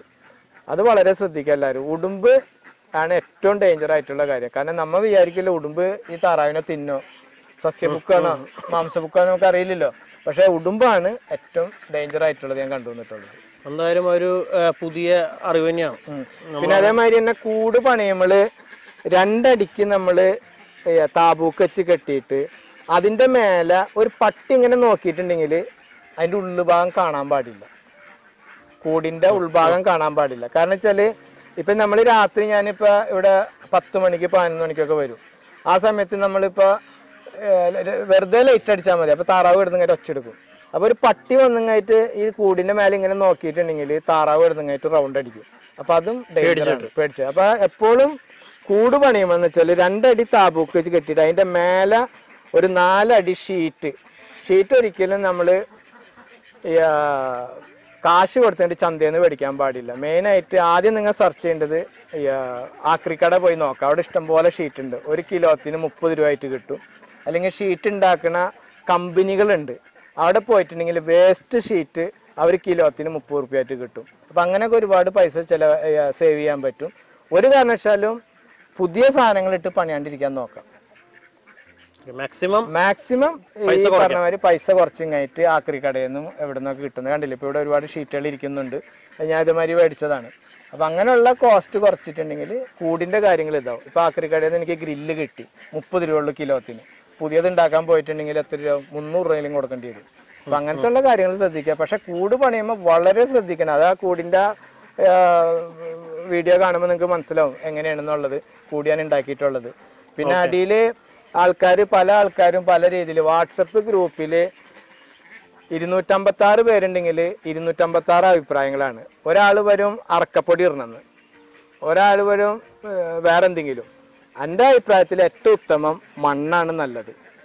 മണ്ണെന്ന് പറഞ്ഞിട്ടുണ്ടെങ്കിൽ ഇപ്പോൾ താറാവ് ഇപ്പോൾ കയറി അതിൻ്റെ ഉള്ളിൽ കാഷ്ടം കാര്യങ്ങളൊക്കെ ഉണ്ടെന്ന് വെച്ച് കഴിഞ്ഞാൽ 1 മാസത്തിലൊരിക്കൽ നമ്മൾ ഒന്നിലും കൈക്കോട്ട് വെച്ചിങ്ങായിട്ടൊന്ന് റബ്ബ് ചെയ്യുക. വീണ്ടും ഒരു കുറച്ച് കുമ്മായൊക്കെ ഇട്ടുങ്ങായിട്ടൊന്ന് ഇത് ചെയ്തിട്ടുണ്ടെങ്കിൽ വീണ്ടും ഇതായി. പിന്നെ ഈ അറക്കപ്പൊടി ഇട്ടിട്ടുണ്ടെങ്കിൽ സ്മെല്ല് കൂടും. ഇപ്പോൾ ഇവിടെ നിങ്ങൾക്ക് താറാവ് ഉണ്ടെന്ന് തന്നെ മനസ്സിലാവുന്നുണ്ട്? ഇല്ല. അതിൻ്റെ മേലെന്ന് വെച്ചാൽ അറക്കപ്പൊടി എൻ്റെ അഭിപ്രായത്തിൽ അത് ഒഴിവാക്കുക. കോഴികൾക്ക് സക്സസ് ആണ്, പക്ഷെ താറാവിന് അത് സക്സസ് അല്ല. ഞങ്ങളുടെ അടുത്ത് ഞാൻ കുറച്ച് പരീക്ഷിച്ച് നോക്കി, പക്ഷെ ഭയങ്കര സ്മെല്ല് വരുന്നുണ്ട്. പിന്നെ അത് വേറെ എന്ന് വെച്ച് കഴിഞ്ഞാൽ എനിക്കൊന്ന് അസുഖങ്ങളും കൂടുതൽ വരാൻ സാധ്യതയുണ്ട്. മണ്ണായി കഴിഞ്ഞാൽ മാസത്തിൽ ഒരിക്കൽ കുറച്ച് കുമ്മായി ഇട്ടിങ്ങായിട്ട് ഒന്ന് ഇളക്കി കൊടുത്തു കഴിഞ്ഞാൽ വീണ്ടും അത് റീഫ്രഷ് ആയി കിട്ടി. അപ്പം അങ്ങനെയുള്ള കാര്യങ്ങളൊക്കെ ഉണ്ട്, ശ്രദ്ധിക്കുക. ഓക്കെ. അപ്പോൾ അൻവർ ഭായ് ഇപ്പോൾ എത്ര മാസമായി ഇപ്പോൾ ഈ താറാവ് ഇവിടെ ഈ ഒരു പരിപാടി തുടങ്ങിയിട്ട്? ഞാനിപ്പോൾ ഫസ്റ്റ് വന്നിട്ട് ഇവിടുത്തെ കൺസ്ട്രക്ഷനാണ് ഇത് ചെയ്തത്. കാരണം തൊഴുത്ത് പണിതു, കൂടുകൾ കാര്യങ്ങളൊക്കെ സെറ്റ് ചെയ്തു. ഇപ്പം താറാവിനെ ഞാനിവിടെ കൊണ്ടുവന്നിട്ട് കറക്റ്റ് പറയുന്നത് വെച്ചാൽ 2 മാസമായിട്ടുള്ളൂ. 2 മാസം. മൂന്നാമത്തെ മാസം കൂട്ടിക്കാം, 3 മാസമായിട്ടുണ്ടാവും. എത്രത്തോളം ഏത് വലിപ്പത്തിലുള്ള കുഞ്ഞുങ്ങളെയാണ്? എനിക്ക് ആദ്യം താറാവ് വിറ്റാൾ എന്നോട് പറഞ്ഞത് ഇത് വളരെ ശ്രദ്ധിക്കുക, താറാവിനെ എടുക്കാൻ പോകുമ്പോൾ നമ്മൾ പരിചയമുള്ള ആരെങ്കിലും കൂട്ടിക്കൊണ്ടുപോവുക. താറാവിനെ കുറിച്ച് അറിയുന്ന ഒരാൾ നിങ്ങളെ ഭാഗത്തില്ലെങ്കിൽ എന്നെ വിളിച്ചോളൂ, ഞാൻ അതിനെ തരപ്പെടുത്തി തരാം. താറാവിനായിട്ട് ഇടപഴകിയിട്ട് പരിചയസമ്പന്നനായിട്ടുള്ള ഒരാളെയും കൊണ്ട് പോകാം. നമ്മളറിയാത്ത ഒരാൾ പോയിട്ടുണ്ടെങ്കിൽ 1 മാസം പ്രായമുള്ള താറാവ് ചിലപ്പോൾ 4 മാസമായിട്ട് തോന്നും. പിന്നെ മുട്ടയിട്ട താറാവുകൾ തൂവൽ വിരിയിച്ചത് അവർ റീഫ്രഷ് ചെയ്ത് മേക്കപ്പൊക്കെ ചെയ്ത് വെച്ചിട്ടുണ്ടാവും. അത് നമുക്ക് പറയും പുതിയ താറാവാണെന്ന് പറയും, മുട്ടയിടാൻ. അങ്ങനെയൊക്കെ ശ്രദ്ധിക്കുക. അപ്പം 3.5 മാസം ആയ താറാവിനാണ് എനിക്ക് കിട്ടിയത്. എൻ്റെ കൂടെ വന്ന ആൾ പറഞ്ഞ് 3.5 മാസം ആയിട്ടുള്ളൂ എന്ന് പറഞ്ഞ്. വിറ്റ ആൾ പറഞ്ഞ് 5 മാസമായി, അത് 1.5 മാസം കഴിഞ്ഞാൽ മുട്ടയിടും, 1.5 മാസം കഴിഞ്ഞ് മുട്ട ഇട്ടില്ലെങ്കിൽ തിരിച്ചെടുക്കാന്നൊക്കെ പറഞ്ഞിരുന്നു. പറഞ്ഞു ഞാൻ ഇത്ര 1.5 മാസം തീറ്റ കൊടുത്ത് ഇങ്ങനെ തിരിച്ചു കൊടുക്കാന്നൊക്കെ പറഞ്ഞാൽ നഷ്ടമാണത്. അപ്പോൾ ഒരാൾ പ്രത്യേകം ശ്രദ്ധിക്കണം എന്ന് വെച്ച് കഴിഞ്ഞാൽ, ഇപ്പോൾ കച്ചവടക്കാരൻ്റെ നിന്ന് മേടിക്കുന്ന വെച്ചാൽ 4 മാസം എന്ന് പറഞ്ഞാൽ നിങ്ങൾ അത് 2.5 മാസമായിട്ട് കൂട്ടിയാൽ മതി. കാരണം താറാവിനെ കണ്ടാൽ നമുക്ക് പറയാൻ പറ്റില്ല ഏത് വലിപ്പത്തിൽ. ഇപ്പം നിങ്ങൾക്ക് പറയാൻ പറ്റില്ല എന്തോരം ഇതുണ്ടെന്നുള്ളത് പറയാൻ പറ്റില്ല. അപ്പോൾ 2 വർഷത്തെ താറാവിനും ചിലപ്പോൾ കണ്ടു കഴിഞ്ഞാൽ ചെറിയ തൂവലൊക്കെ ഒഴിച്ച് കഴിഞ്ഞാൽ ചെറിയ താറാവ് വരികയോ വീണ്ടും തൂവൽ വന്നിട്ടുണ്ടെങ്കിൽ. അപ്പോൾ അതൊക്കെ വളരെ ശ്രദ്ധിക്കുക. പിന്നെ കച്ചവടക്കാരായിട്ട് ഞാൻ പറഞ്ഞ മാതിരി തന്നെ താറാവിനെ എടുക്കാൻ പോകുമ്പോൾ അതിനെ ആവശ്യത്തിന് അറിയുന്ന ഒരു വ്യക്തിനെ കൊണ്ടുപോകാം. നിങ്ങളുടെ കയ്യിൽ ഇപ്പോൾ തൃശ്ശൂർ ജില്ലയിൽ ആരെങ്കിലും അങ്ങനത്തെ ഒരു ബുദ്ധിമുട്ടുണ്ടെങ്കിൽ തീർച്ചയായിട്ടും എന്നെ വിളിക്കുക. അതിന് പറ്റിയൊരാൾ നമ്മളെ കയ്യിലുണ്ട്. ആൾക്ക് അന്നത്തെ കൂലി എന്തെങ്കിലും കൊടുത്താൽ മതി, ആൾ വന്നങ്ങായിട്ട് കാര്യങ്ങളെല്ലാം നോക്കി ശരിയാക്കി തരും. ഓക്കെ. അപ്പോൾ ഇപ്പോൾ 3.5 മാസമായ താറാവിനെ കൊണ്ടുവന്നു, ഇപ്പോൾ മുട്ടയിട്ട് തുടങ്ങിയിട്ടുണ്ട്.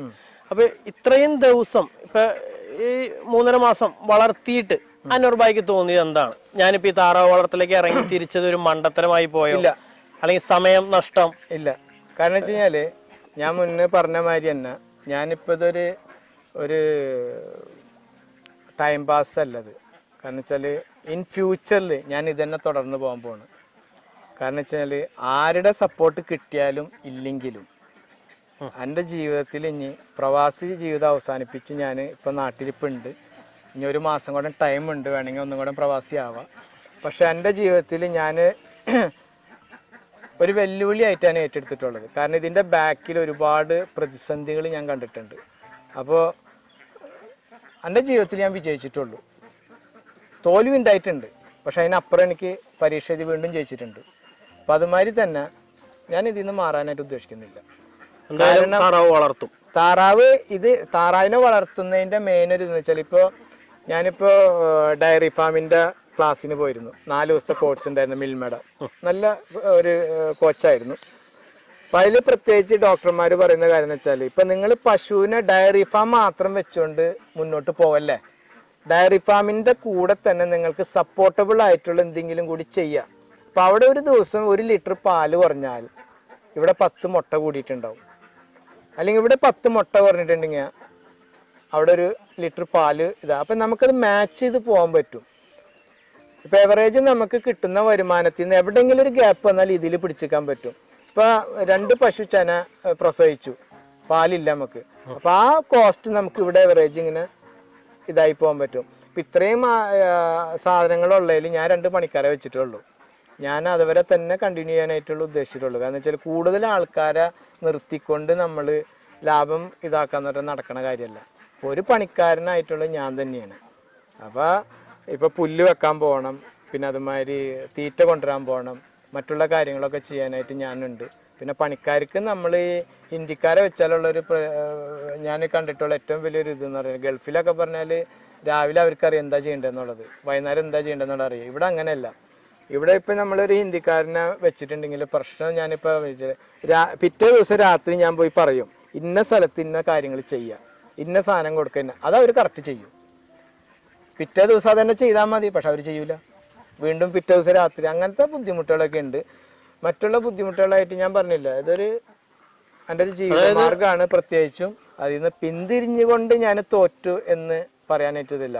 വീണ്ടും ഒരു പാസ്പോർട്ട് എടുത്ത് അല്ലെങ്കിൽ പ്രവാസി ആവാനായിട്ടും താല്പര്യമില്ല. പക്ഷെ ഞാൻ സണ്ണിയേട്ടനോട് ഒരു കാര്യം കൂടി പറഞ്ഞു, ഒരു 6 മാസം കഴിഞ്ഞിട്ട് തീർച്ചയായിട്ടും ഒന്നും കൂടെ വരാം. ഓക്കെ, അന്നിപ്പോൾ ഇവിടെ എല്ലാ കാര്യങ്ങളും ഉണ്ടാവും. ഞാനിപ്പോൾ ഇതിന് വേണ്ടിയായിട്ട് ഞാനിപ്പോൾ ഈ താറാവ്, പശു, കോഴി ഇതിനെ വളർത്തിയിട്ട് അതിൽ നിന്ന് കിട്ടുന്ന വരുമാനം കൊണ്ട് മാത്രം ഞാൻ സന്തോഷം കാണാനായിട്ട് അങ്ങനെയല്ല ഉദ്ദേശിക്കുന്നത്. ഞാനിപ്പോൾ പ്രത്യേകമായിട്ട് ഇവിടെ വെള്ളത്തിൻ്റെ ബുദ്ധിമുട്ടുണ്ടായിരുന്നു, അതിപ്പോൾ ദൈവം എനിക്കത് ഓക്കെ ആയി.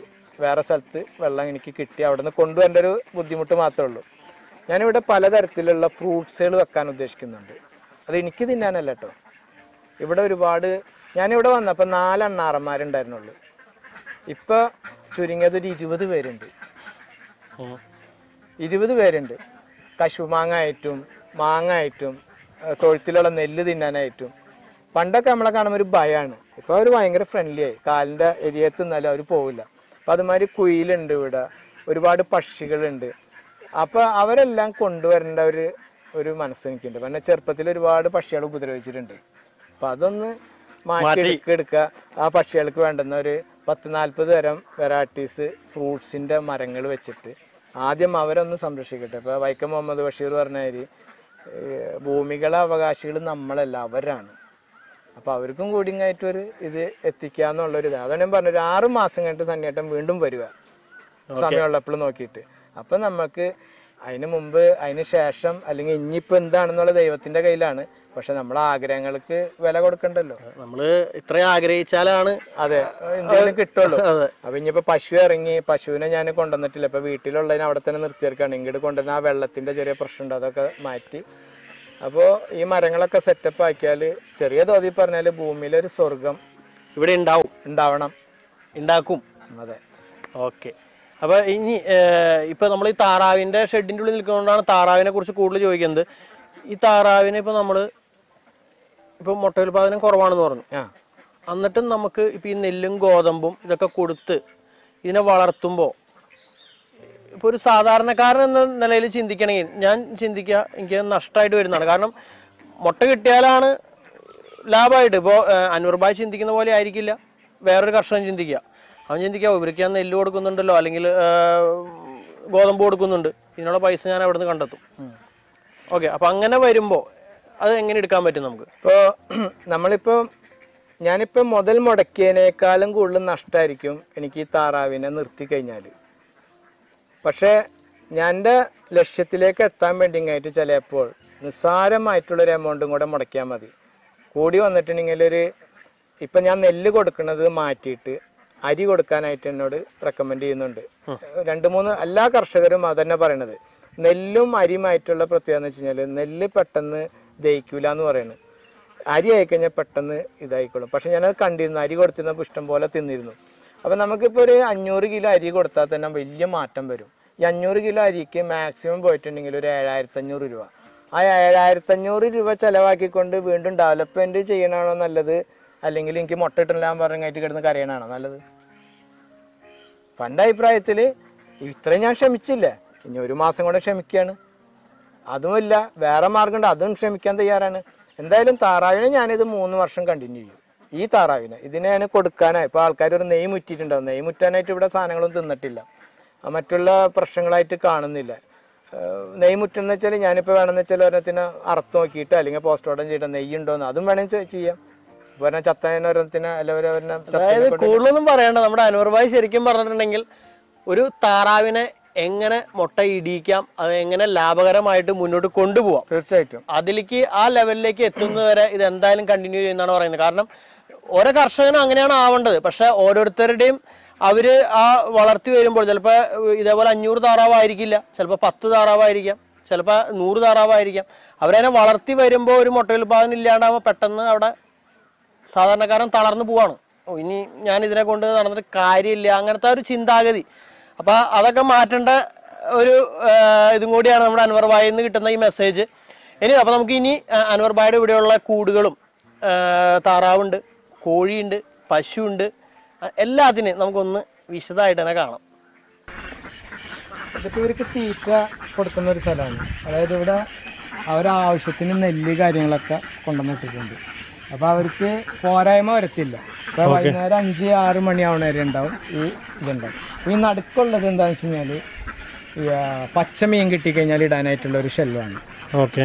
അപ്പോൾ അതിൻ്റെ അടുത്ത് തന്നെ വെള്ളമുണ്ട്. വെള്ളം എപ്പോഴും ഫ്രഷ് വാട്ടർ, അതായത് ഇപ്പോൾ തോട്ടിലുള്ളത് ഉപ്പുവെള്ളമാണെങ്കിൽ പോലും കുടിക്കാനുള്ള വെള്ളം നിർബന്ധമായിട്ട് ഇപ്പം ഞാനിപ്പോൾ ഇവിടെ ഒരു 100 ലിറ്റർ വെള്ളത്തോളം ഡെയിലി കൊടുക്കുന്നുണ്ട്. ഓക്കെ. ഇവർക്ക് കുടിക്കാനായിട്ട്. അതിനനുസരിച്ച് കഴിഞ്ഞാൽ ഇപ്പോൾ തോട്ടിൽ നീന്താനായിട്ടുള്ള അത് ഉപ്പുവെള്ളമാണ്. പക്ഷെ അത് കുടിക്കുന്നില്ല എന്നാണ് എൻ്റെ ധാരണ. പക്ഷെ വെള്ളം ആവശ്യമുള്ളപ്പോൾ ഇവരൊന്നങ്ങായിട്ട് ഇവിടെ കുടിക്കും. ആവശ്യത്തിന് നമ്മൾ വെള്ളം നിർബന്ധമായിട്ട് ഇവിടെ ഉണ്ടായിരിക്കണം. ഓക്കെ. ഫ്രഷ് വാട്ടർ നിർബന്ധമാണ്. നിർബന്ധം വെച്ചാൽ ഫ്രഷ് വാട്ടർ ഇല്ലെങ്കിൽ ഒന്നും ചെയ്യണ്ട. ഓക്കെ. ഇതിപ്പോൾ ഈ നെല്ലൊക്കെ ഇവിടെ ഇതിൻ്റെ ഉള്ളിൽ ഇപ്പോഴും കെടുക്കുന്നുണ്ട്. ഇതിപ്പോൾ ഒരു വയറ് നിറഞ്ഞിട്ട് ഉപേക്ഷിച്ച് പോയേക്കെന്താണോ? ഇല്ല, ഇപ്പൊ കാലത്ത് ഇപ്പോൾ ഒരു ബക്കറ്റ് ഇട്ട് കൊടുത്തിട്ടുണ്ട്.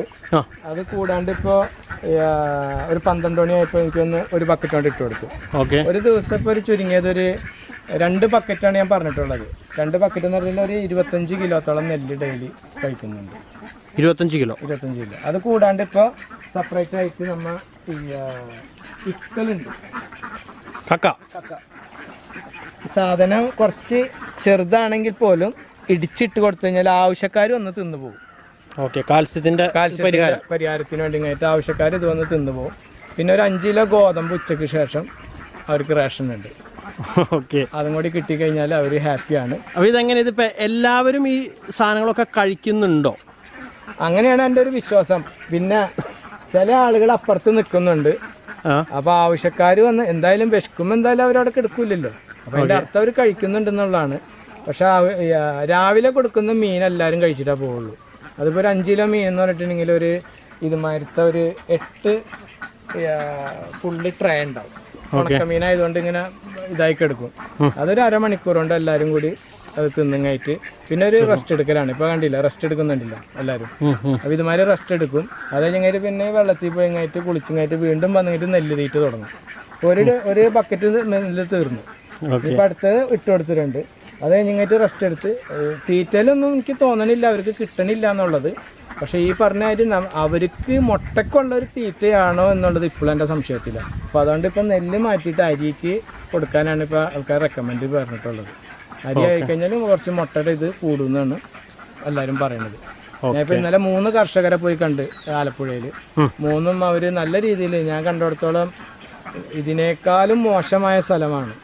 പക്ഷേ അവർക്ക് അവിടെ ചെമ്മീൻ തല കിട്ടണമെങ്കിൽ ഞാൻ പറഞ്ഞല്ലോ മുട്ട കൂടുതൽ കിട്ടുന്നത്. അപ്പോൾ അവരും കൊടുക്കുന്നത് അരിയാണ്. അപ്പോൾ അരി ഇപ്പോൾ മാർക്കറ്റിൽ നമുക്ക് വേസ്റ്റ് അരി ഇപ്പോൾ ഒരു 10 രൂപ 15 രൂപ തോതിലൊക്കെ കിട്ടുന്നുണ്ട്. ഇപ്പോൾ ഓരോരുത്തർ സെർച്ച് ചെയ്ത് കഴിഞ്ഞിട്ട് ഇപ്പോൾ മില്ലുള്ള സ്ഥലത്ത് പാലക്കാട് കാലടി ആ ഭാഗത്തൊക്കെ പോയി കഴിഞ്ഞിട്ട് നോക്കിയിട്ട് എത്രയും ചീപ്പായി കിട്ടുന്നത് അതുമാതിരി ചെയ്യും. പിന്നെ പൊടിയരി മേടിക്കാനായിട്ട് റെക്കമെൻഡ് ചെയ്യില്ല. പൊടിയരി തിന്നത്തില്ലെങ്കിലും പൊടിയരി ഞാൻ കൊണ്ടുവന്നങ്ങായിട്ട് വളരെ ബുദ്ധിമുട്ടി. ലാസ്റ്റ് പിന്നെ പശുവിന് കഞ്ഞി വെച്ച് ചെയ്തു. അപ്പോൾ മുഴുവനായിട്ടുള്ള അരി തന്നെ ഇട്ട് കൊടുക്കാൻ നോക്കാം. ഓക്കെ.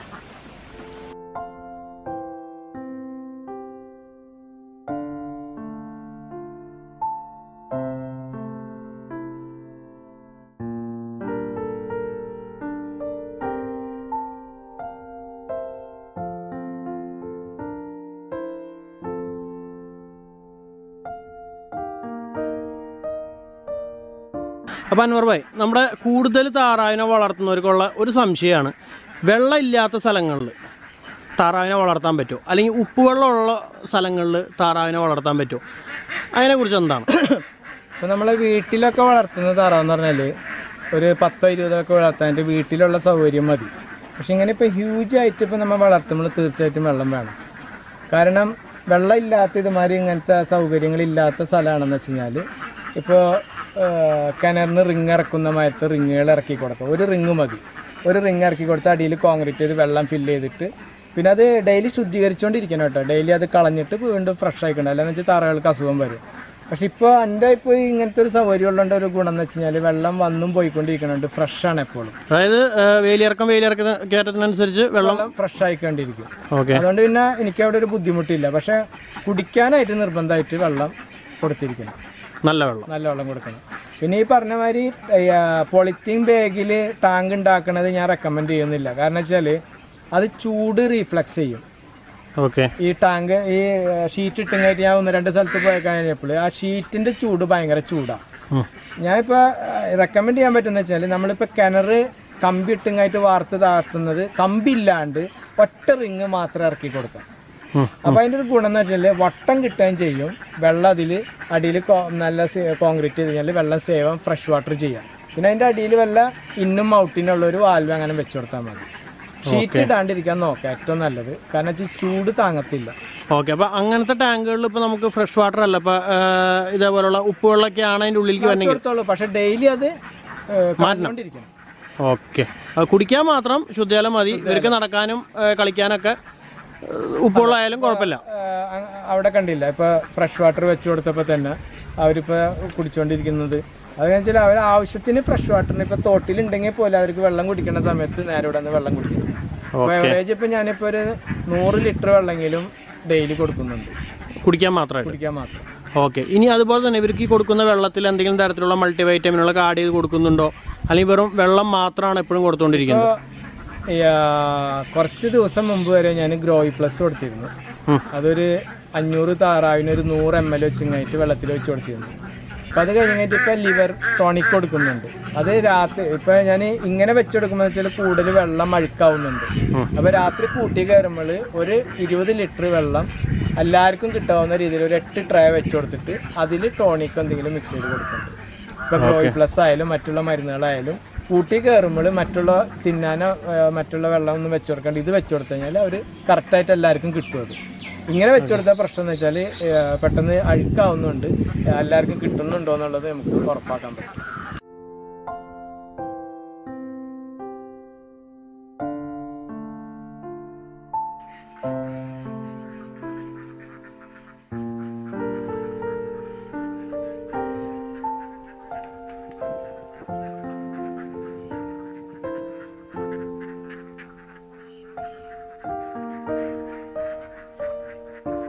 അപ്പോൾ ഇതാണ് നമ്മുടെ അൻവർ ഭായിയുടെ താറാവുകളിടുന്ന ഇപ്പോഴുള്ള ഷെഡ്. ഈ ഷെഡിൻ്റെ മോൾവശം പൂർണ്ണമായിട്ടും ഓലയാണ്, ഓല കൊണ്ടാണ് മേഞ്ഞേക്കണത്.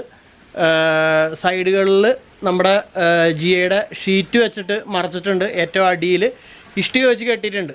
നമുക്ക് അൻവർ ഭായിയോട് തന്നെ ചോദിക്കാം അതിൻ്റെ ഡീറ്റെയിൽസൊക്കെ ഒന്നുകൂടി. 2 അടിക്കാണ് നമ്മുടെ താബൂക്ക് വെച്ച് കെട്ടിയിട്ടുള്ളത്. അത് താബൂക്ക് എന്ന് പറയുന്നത് നമ്മുടെ സിമെന്റ് ഇഷ്ടിക. അത് മഴക്കാലത്ത് വെള്ളം ഉള്ളിലേക്ക് ഇരിക്കാണ്ടിരിക്കാനായിട്ട്. അത് കഴിഞ്ഞിട്ട് ഞാൻ മുന്നേ ഈ ഫുള്ള് നെറ്റ് ഇട്ടിരുന്നു. ഈ നെറ്റ് ഇപ്പോൾ ഒരു 1100 റുപ്യക്ക് ഒരു ഷീറ്റ് വാങ്ങാൻ കിട്ടും. ഇതാണ് ഏറ്റവും നല്ല നെറ്റ്. ഓക്കെ. അപ്പോൾ ഇത് മുന്നേ ഈ നെറ്റ് മാത്രമാണ് ഫുള്ളായിട്ട് ഇട്ടിരുന്നത്. അതിന് ശേഷം ഈ പട്ടികൾ വന്നങ്ങായിട്ട് പുറത്ത് നിന്നങ്ങായിട്ട് ഈറ്റുങ്ങളെ നോക്കുമ്പോൾ ഭയപ്പെട്ടുങ്ങായിട്ട് കൂട്ടത്തോടെ ഓടിങ്ങായിട്ട് ചത്ത് അങ്ങനെ പ്രശ്നങ്ങൾ ഉണ്ടായിട്ടുണ്ട്.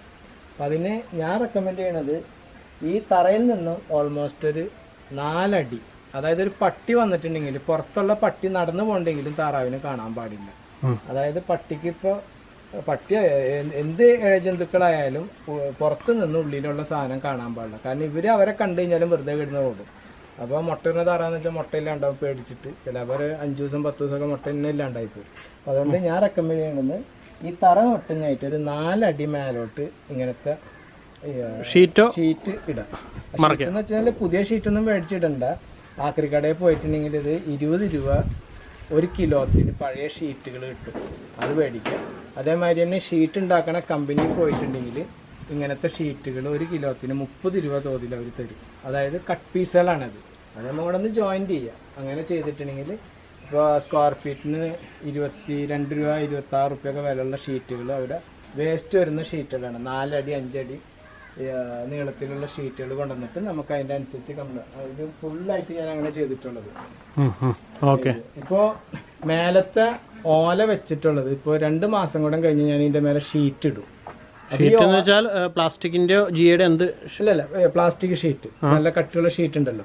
മഴക്കാലം വരുന്നതിന് മുമ്പ് ഷീറ്റ് ഇട്ടിട്ടുണ്ടെങ്കിൽ നമുക്ക് ഈ ഓല നല്ല തണലും കിട്ടുകയും ചെയ്യും. ഓൾമോസ്റ്റ് ഒരു 4 വർഷം വരെ ഈ ഓല നിന്നോളും. ആ ഷീറ്റിന്റെ എക്സ്പയർ എത്രയുണ്ട് അത്രയും വരെ ഈ ഓല നിന്നോളും.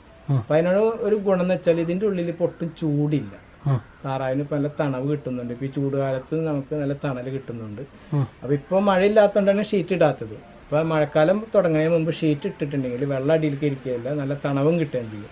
അപ്പോൾ കൂടുതലായിട്ട് ഞാൻ പറയുന്നത് GA ഷീറ്റ് ഇടണ്ട. GA ഷീറ്റിന് ചൂട് കൂടും.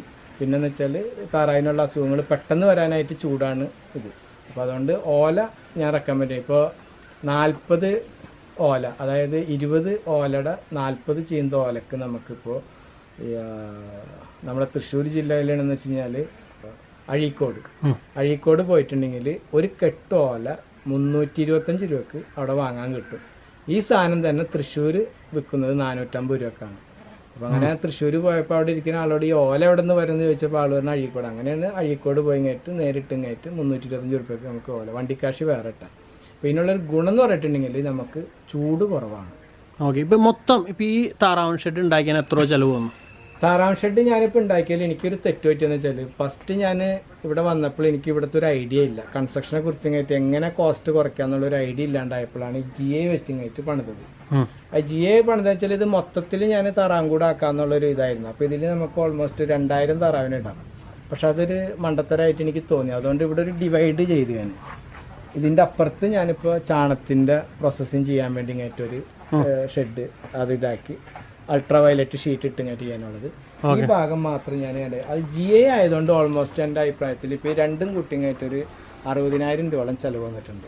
മൊത്തം 60,000 വന്നു GAയുടെ അടക്കം. പിന്നെ ഈ കാണുന്നത് എല്ലാം ഇങ്ങനത്തെ ഇതിപ്പോൾ ഒരു ഷീറ്റിന് 1200 രൂപയാണ് ഈ കമ്പിയിലാണ്. അത് 12 അടി നീളം 5 അടി ഹൈറ്റുള്ള ഇത് കിട്ടും. ഇത് തന്നെ മേടിക്കും. ഇത് തന്നെ ഞാൻ നന്നായി തോന്നിയത്. കാരണം മറ്റുള്ളത് വെക്കണേലും നല്ലത് ഇതാണ്. ഇത് കുറച്ച് ഹാർഡാണ്, വെൽഡ് ചെയ്യാൻ പറ്റും. പിന്നെ കോസ്റ്റ് കുറയ്ക്കാൻ പറ്റുമെന്ന് വെച്ച് കഴിഞ്ഞാൽ ഇപ്പോൾ ഞാൻ വേറൊരു കൂടപ്പുറത്ത് ചെയ്യുന്നുണ്ട്. അത് മാക്സിമം കോസ്റ്റ് എന്ന് പറഞ്ഞിട്ടുണ്ടെങ്കിൽ ഒരു 15,000. അതും ഓല വെച്ച് തന്നെ കോൺക്രീറ്റിൻ്റെ കാല് കൊടുത്തിട്ട് ഒന്ന് ചെയ്യുമ്പോഴേ ഒന്നിൻ്റെ എക്സ്പീരിയൻസ് കിട്ടുള്ളൂ. അപ്പോൾ അതുകൊണ്ട് മാക്സിമം എൻ്റെ കോസ്റ്റ് 15,000 ആണ്. അതിൻ്റെ മേലെ ചൂളമരം വെച്ചിങ്ങായിട്ട് ഓല വെച്ച് കെട്ടിക്കഴിഞ്ഞാൽ അവിടെ കിടന്നുള്ളൂ. ഇപ്പോൾ ഷീറ്റ് ഇടാണ്ടിരിക്കാനായിട്ട് നമുക്ക് ഡബിൾ ഓല ഇട്ട് കഴിഞ്ഞിട്ടുണ്ടെങ്കിൽ 1 വർഷം 1.5 വർഷം നിൽക്കും. പക്ഷെ അത് നഷ്ടമാണ് നമുക്ക്. മേലെ ഷീറ്റ് ഇട്ട് കഴിഞ്ഞാൽ 4 വർഷം വരെ നിൽക്കും. ഓക്കെ. അൻവർ ഭായ്, ഇപ്പോൾ ഈ കൂടിൻ്റെ അടിയിൽ ഇപ്പോൾ നേരത്തെ അൻവർ ഭായ് പറഞ്ഞ പോലെ അറക്കച്ചീളോ അറക്കപ്പൊടിയോ ഒന്നും തന്നെ ഇട്ടിട്ടില്ല, വെറും മണലാണ്. അപ്പോൾ ഇത് എപ്പോഴൊക്കെയാണ് ഇപ്പോൾ ഇതിൻ്റെ അടിയിലുള്ള ഈ മണൽ മാറ്റമൊക്കെ ചെയ്യാറ്? ഇപ്പോൾ നമ്മളിപ്പോൾ വെള്ളം രാത്രി വെച്ചു കൊടുക്കുന്ന പരിപാടി ഉണ്ടായിരുന്നു ഇവിടെ. അതിപ്പോൾ നിർത്തി, സ്റ്റോപ്പ് ചെയ്ത്. ഡോക്ടറിന് രാത്രി വെള്ളം വെച്ചു കൊടുക്കണ്ട. കാരണം വെച്ചാൽ രാവിലെ അവർക്ക് നല്ല വിശപ്പുണ്ടാവണം ഇറങ്ങുമ്പോൾ തന്നെ. അപ്പോൾ അതുകൊണ്ടാണ് കൂടുതൽ ഇപ്പോൾ ഭക്ഷണം കഴിക്കുന്നുണ്ട്. ഇപ്പോൾ രാത്രി വെള്ളവും ഭക്ഷണം വെച്ചു കൊടുക്കുമ്പോൾ കാലത്തിന് അവർക്കൊരു ഉഷാറുണ്ടാവില്ല. കാരണം വെച്ചാൽ ചെന്നുകഴിഞ്ഞിട്ട് ഭക്ഷണം കഴിക്കേണ്ട ഒരു ഇതില്ല. അപ്പോൾ വെള്ളം വെക്കൽ നിർത്തി. വെള്ളം ഉണ്ടെന്ന് വെച്ച് കഴിഞ്ഞാൽ ക്ലീൻ ഇവിടെ ഭയങ്കര ഒരു ഡേർട്ടി മാതിരി ഇരിക്കും. അപ്പോൾ വെള്ളം വെക്കാത്തതുകൊണ്ട് ഇപ്പം നല്ല ഡ്രൈ ആണ്. അപ്പോൾ 1 മാസം കൂടുമ്പോൾ ഇപ്പം ഞാൻ കഴിഞ്ഞ ആഴ്ച ചെയ്തോളൂ, ഇത് മൊത്തത്തിൽ മണ്ണ് രണ്ടാമത് ഇളക്കും. അത് കഴിക്കും. ഇപ്പോൾ നമ്മളൊരു മെഷീൻ ഉണ്ട്, മണ്ണിളക്കണ മെഷീൻ ഉണ്ട്. അല്ലാന്ന് വെച്ചാൽ സാധാരണ കൈക്കോട്ട് കൊണ്ട് തന്നെ കൊത്തി മണ്ണൊന്ന് റീഫ്രഷ് ചെയ്തിട്ട് കുറച്ച് കുമ്മായിട്ടിട്ടുണ്ടെങ്കിൽ ഹൈജീനിക്കും പ്രശ്നം ഉണ്ടാവില്ല. പിന്നെ ഫ്രഷായിട്ട് കിടക്കുകയും ചെയ്യും. പിന്നെ താറാവ് ഒരു 1 പ്രാവശ്യം കയറിയാൽ മതി, വീണ്ടും അവർ ലെവലാക്കി തരും. അപ്പോൾ പഴയ രീതിയിലേക്ക് തന്നെ തിരിച്ചു കിട്ടും. ഓക്കെ. സ്മെല്ലും കുറവാണ്. ഇവർ ഈ മണ്ണെന്ന് പറയുന്നത് ചില സ്ഥലങ്ങളിൽ മണലെന്ന് പറയുന്ന അതായിട്ട് ഇപ്പോൾ ഇവരുടെ സ്ഥലം എന്ന് പറഞ്ഞാൽ പുഴയുടെ അടുത്തായതുകൊണ്ട് തന്നെ ഇതിപ്പോൾ ഒരു നമ്മളീ പുഴയുടെ അടുത്തതിൽ തരിമണൽ എന്ന് പറയും. ഇവിടെ കൂടുതൽ മണ്ണല്ല, ഒരു തരിമണൽ മരം. ഇപ്പൊ പറമ്പിലെ മണ്ണായാലും മതി, കുഴപ്പമൊന്നുമില്ല. ഇതിപ്പോ ഞാനിപ്പോ ഓരോ ഘട്ടങ്ങളിലായിട്ട് ഇത് ഫില്ല് ചെയ്ത് ഇപ്പോൾ കൂടുതൽ അഴുക്കാവുമ്പോൾ വീണ്ടും ഒന്ന് അർബാനയിൽ കൊണ്ടുവന്നിട്ട് ഫുള്ള് മണ്ണ് ഇവിടെ ഇടും. ഒന്നും കൂടെ ഫില്ലാവും. അങ്ങനെ ഇപ്പോൾ 4-5 പ്രാവശ്യം ഫില്ല് ചെയ്തിട്ടുണ്ട് ഇതിന്റെ മേലെ. ഇത് മൊത്തമായിട്ട് കോരിയ വളമായിട്ടാണ് കൊണ്ടുപോകാം ഇഷ്ടം പോലെ. ഇപ്പൊ ഇതില് കൊണ്ടുപോയി ഇപ്പൊ നമ്മൾ മൊത്തം മാറ്റം വെച്ചാൽ എവിടെയെങ്കിലും കൊണ്ട് നല്ല ജൈവം നല്ല വളത്തിന്റെ ഒരു ഇതുണ്ട്. പിന്നെ എന്ന് വെച്ചാൽ ഈ മണ്ണ് മാറ്റുമ്പോൾ നമ്മൾ ശ്രദ്ധിക്കേണ്ടത് വെച്ചാൽ കുമ്മായം മിക്സ് ചെയ്യാം. അപ്പൊ അതിന്റെ വല്ല അണുക്കള് കാര്യങ്ങളൊക്കെ എന്ന് വെച്ചാൽ ഇതാവും. പിന്നെ താറാവിനെ അയച്ചിട്ടതിന് ശേഷം ചെയ്യാറ്. അപ്പോൾ സൂര്യപ്രകാശം ആ ഇതും കൊണ്ടുങ്ങായിട്ട് 1 ദിവസം കൊണ്ട് തന്നെ ഡ്രൈ ആയി കിട്ടുന്നുണ്ട്. ഓക്കെ.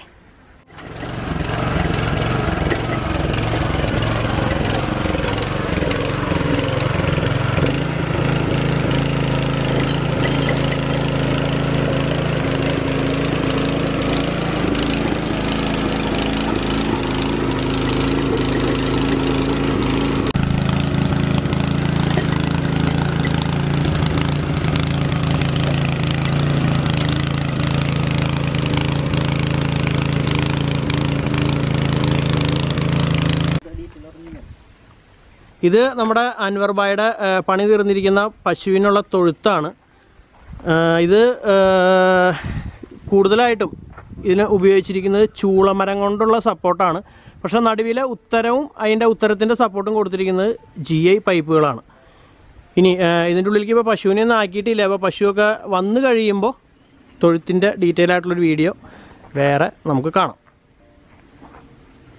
അപ്പോൾ അൻവർ ഭായ്, ഇപ്പോൾ ഇവിടെ കിടക്കുന്ന ഈ ഷീറ്റുകൾ ഇതൊക്കെ എവിടെ നിന്ന് കിട്ടിയതാണ്, അല്ലെങ്കിൽ ഇതിൻ്റെ വില അതൊക്കെ ഒന്ന് പറഞ്ഞു തരുമോ? ഈ ഷീറ്റ് ഇപ്പോൾ നമ്മൾ കടയിൽ പോയി മേടിക്കുകയാണെന്ന് വെച്ച് കഴിഞ്ഞാൽ അതിൻ്റെ ഒരു കിലോത്തിന് എനിക്ക് തോന്നുന്നത് 105 രൂപയോ 80 രൂപ 105 രൂപ എങ്ങാണ്ട് വിലയുള്ള ഷീറ്റാണിത്. ഇതിപ്പോൾ നമ്മൾ ഈ ഷീറ്റ് അടിക്കുന്ന ഫാക്ടറികളുണ്ട്, ഒരുപാട് ഇതുണ്ട് ഷീറ്റ് ഉണ്ടാക്കുന്ന, മറ്റേ GI ഷീറ്റുകൾ ഉണ്ടാക്കുന്നത്. അതിന് റോ മെറ്റീരിയൽ വരുന്നതിൻ്റെ കവർ ഷീറ്റാണിത്. അപ്പോൾ 4 അടി വീതിയിലും 10 അടി നീളത്തിലുള്ള വേസ്റ്റ് ഷീറ്റാണ്. അവർക്കത് വേസ്റ്റാണ്. പക്ഷെ നമ്മൾ പോയി കഴിഞ്ഞിട്ടുണ്ടെങ്കിൽ ഒരു 30 രൂപ കിലോത്തിന് ഇത് കിട്ടും. അപ്പം അങ്ങനെ ഇതിപ്പോൾ ഓൾമോസ്റ്റ് ഇപ്പോൾ ഒരു 20 ഷീറ്റ് ഞാൻ കൊണ്ടുവന്നിട്ടുണ്ട്. 20 ഷീറ്റിന് ഇപ്പോൾ 4000 ചില്ലാനം രൂപ ഉള്ളൂ. ഇപ്പോൾ ഇത് കടയിൽ നിന്ന് എടുക്കുന്നത് വെച്ചാൽ ചുരുങ്ങിയത് ഒരു 15 റുപ്യയിലും കൊടുക്കണം. കാരണം വെച്ചാൽ അത്രയും വെയിറ്റ് ഉണ്ട്. അപ്പോൾ അത് ഇങ്ങനെ കൂടുകളൊക്കെ അടിക്കുമ്പോൾ നമ്മൾ ചെയ്യുന്നത് വെച്ചാൽ ഇങ്ങനത്തെ ഷീറ്റുകൾ, ഈ ഷീറ്റുകൾ ഉണ്ടാക്കുന്ന കമ്പനികളിൽ പോയിട്ട് അവരുടെ വേസ്റ്റ് ഷീറ്റ് വരും. വേസ്റ്റ് ഷീറ്റ് എന്ന് വെച്ചാൽ ഈ റോ മെറ്റീരിയൽ വരുന്നതിൻ്റെ പുറത്ത് ഇങ്ങനെ കവർ ചെയ്ത ഷീറ്റാണിത്. 10 അടി നീളത്തിലും 4 അടി വീതിയിലും കിട്ടുന്ന ഷീറ്റാണ്. അതിന് 30 രൂപയുള്ള വില. അപ്പോൾ ഇപ്പോൾ നമ്മൾ നിൽക്കുന്നത് നമ്മുടെ അൻവർ ഭായിയുടെ കോഴിയും പശുവും ഒക്കെ ഉള്ള ഏരിയയിലാണ്. ഇത് വീടിനോട് ചേർന്ന് തന്നെയാണ്. വീടിൻ്റെ പിൻവശത്തായിട്ടാണ് കോഴീനെ വളർത്തുന്നതും അതേപോലെ പശുവിനെയൊക്കെ ഇവിടെ വളർത്തിക്കൊണ്ടിരിക്കുന്നത്. പിന്നെ നമുക്ക് അതൊന്ന് കാണാം.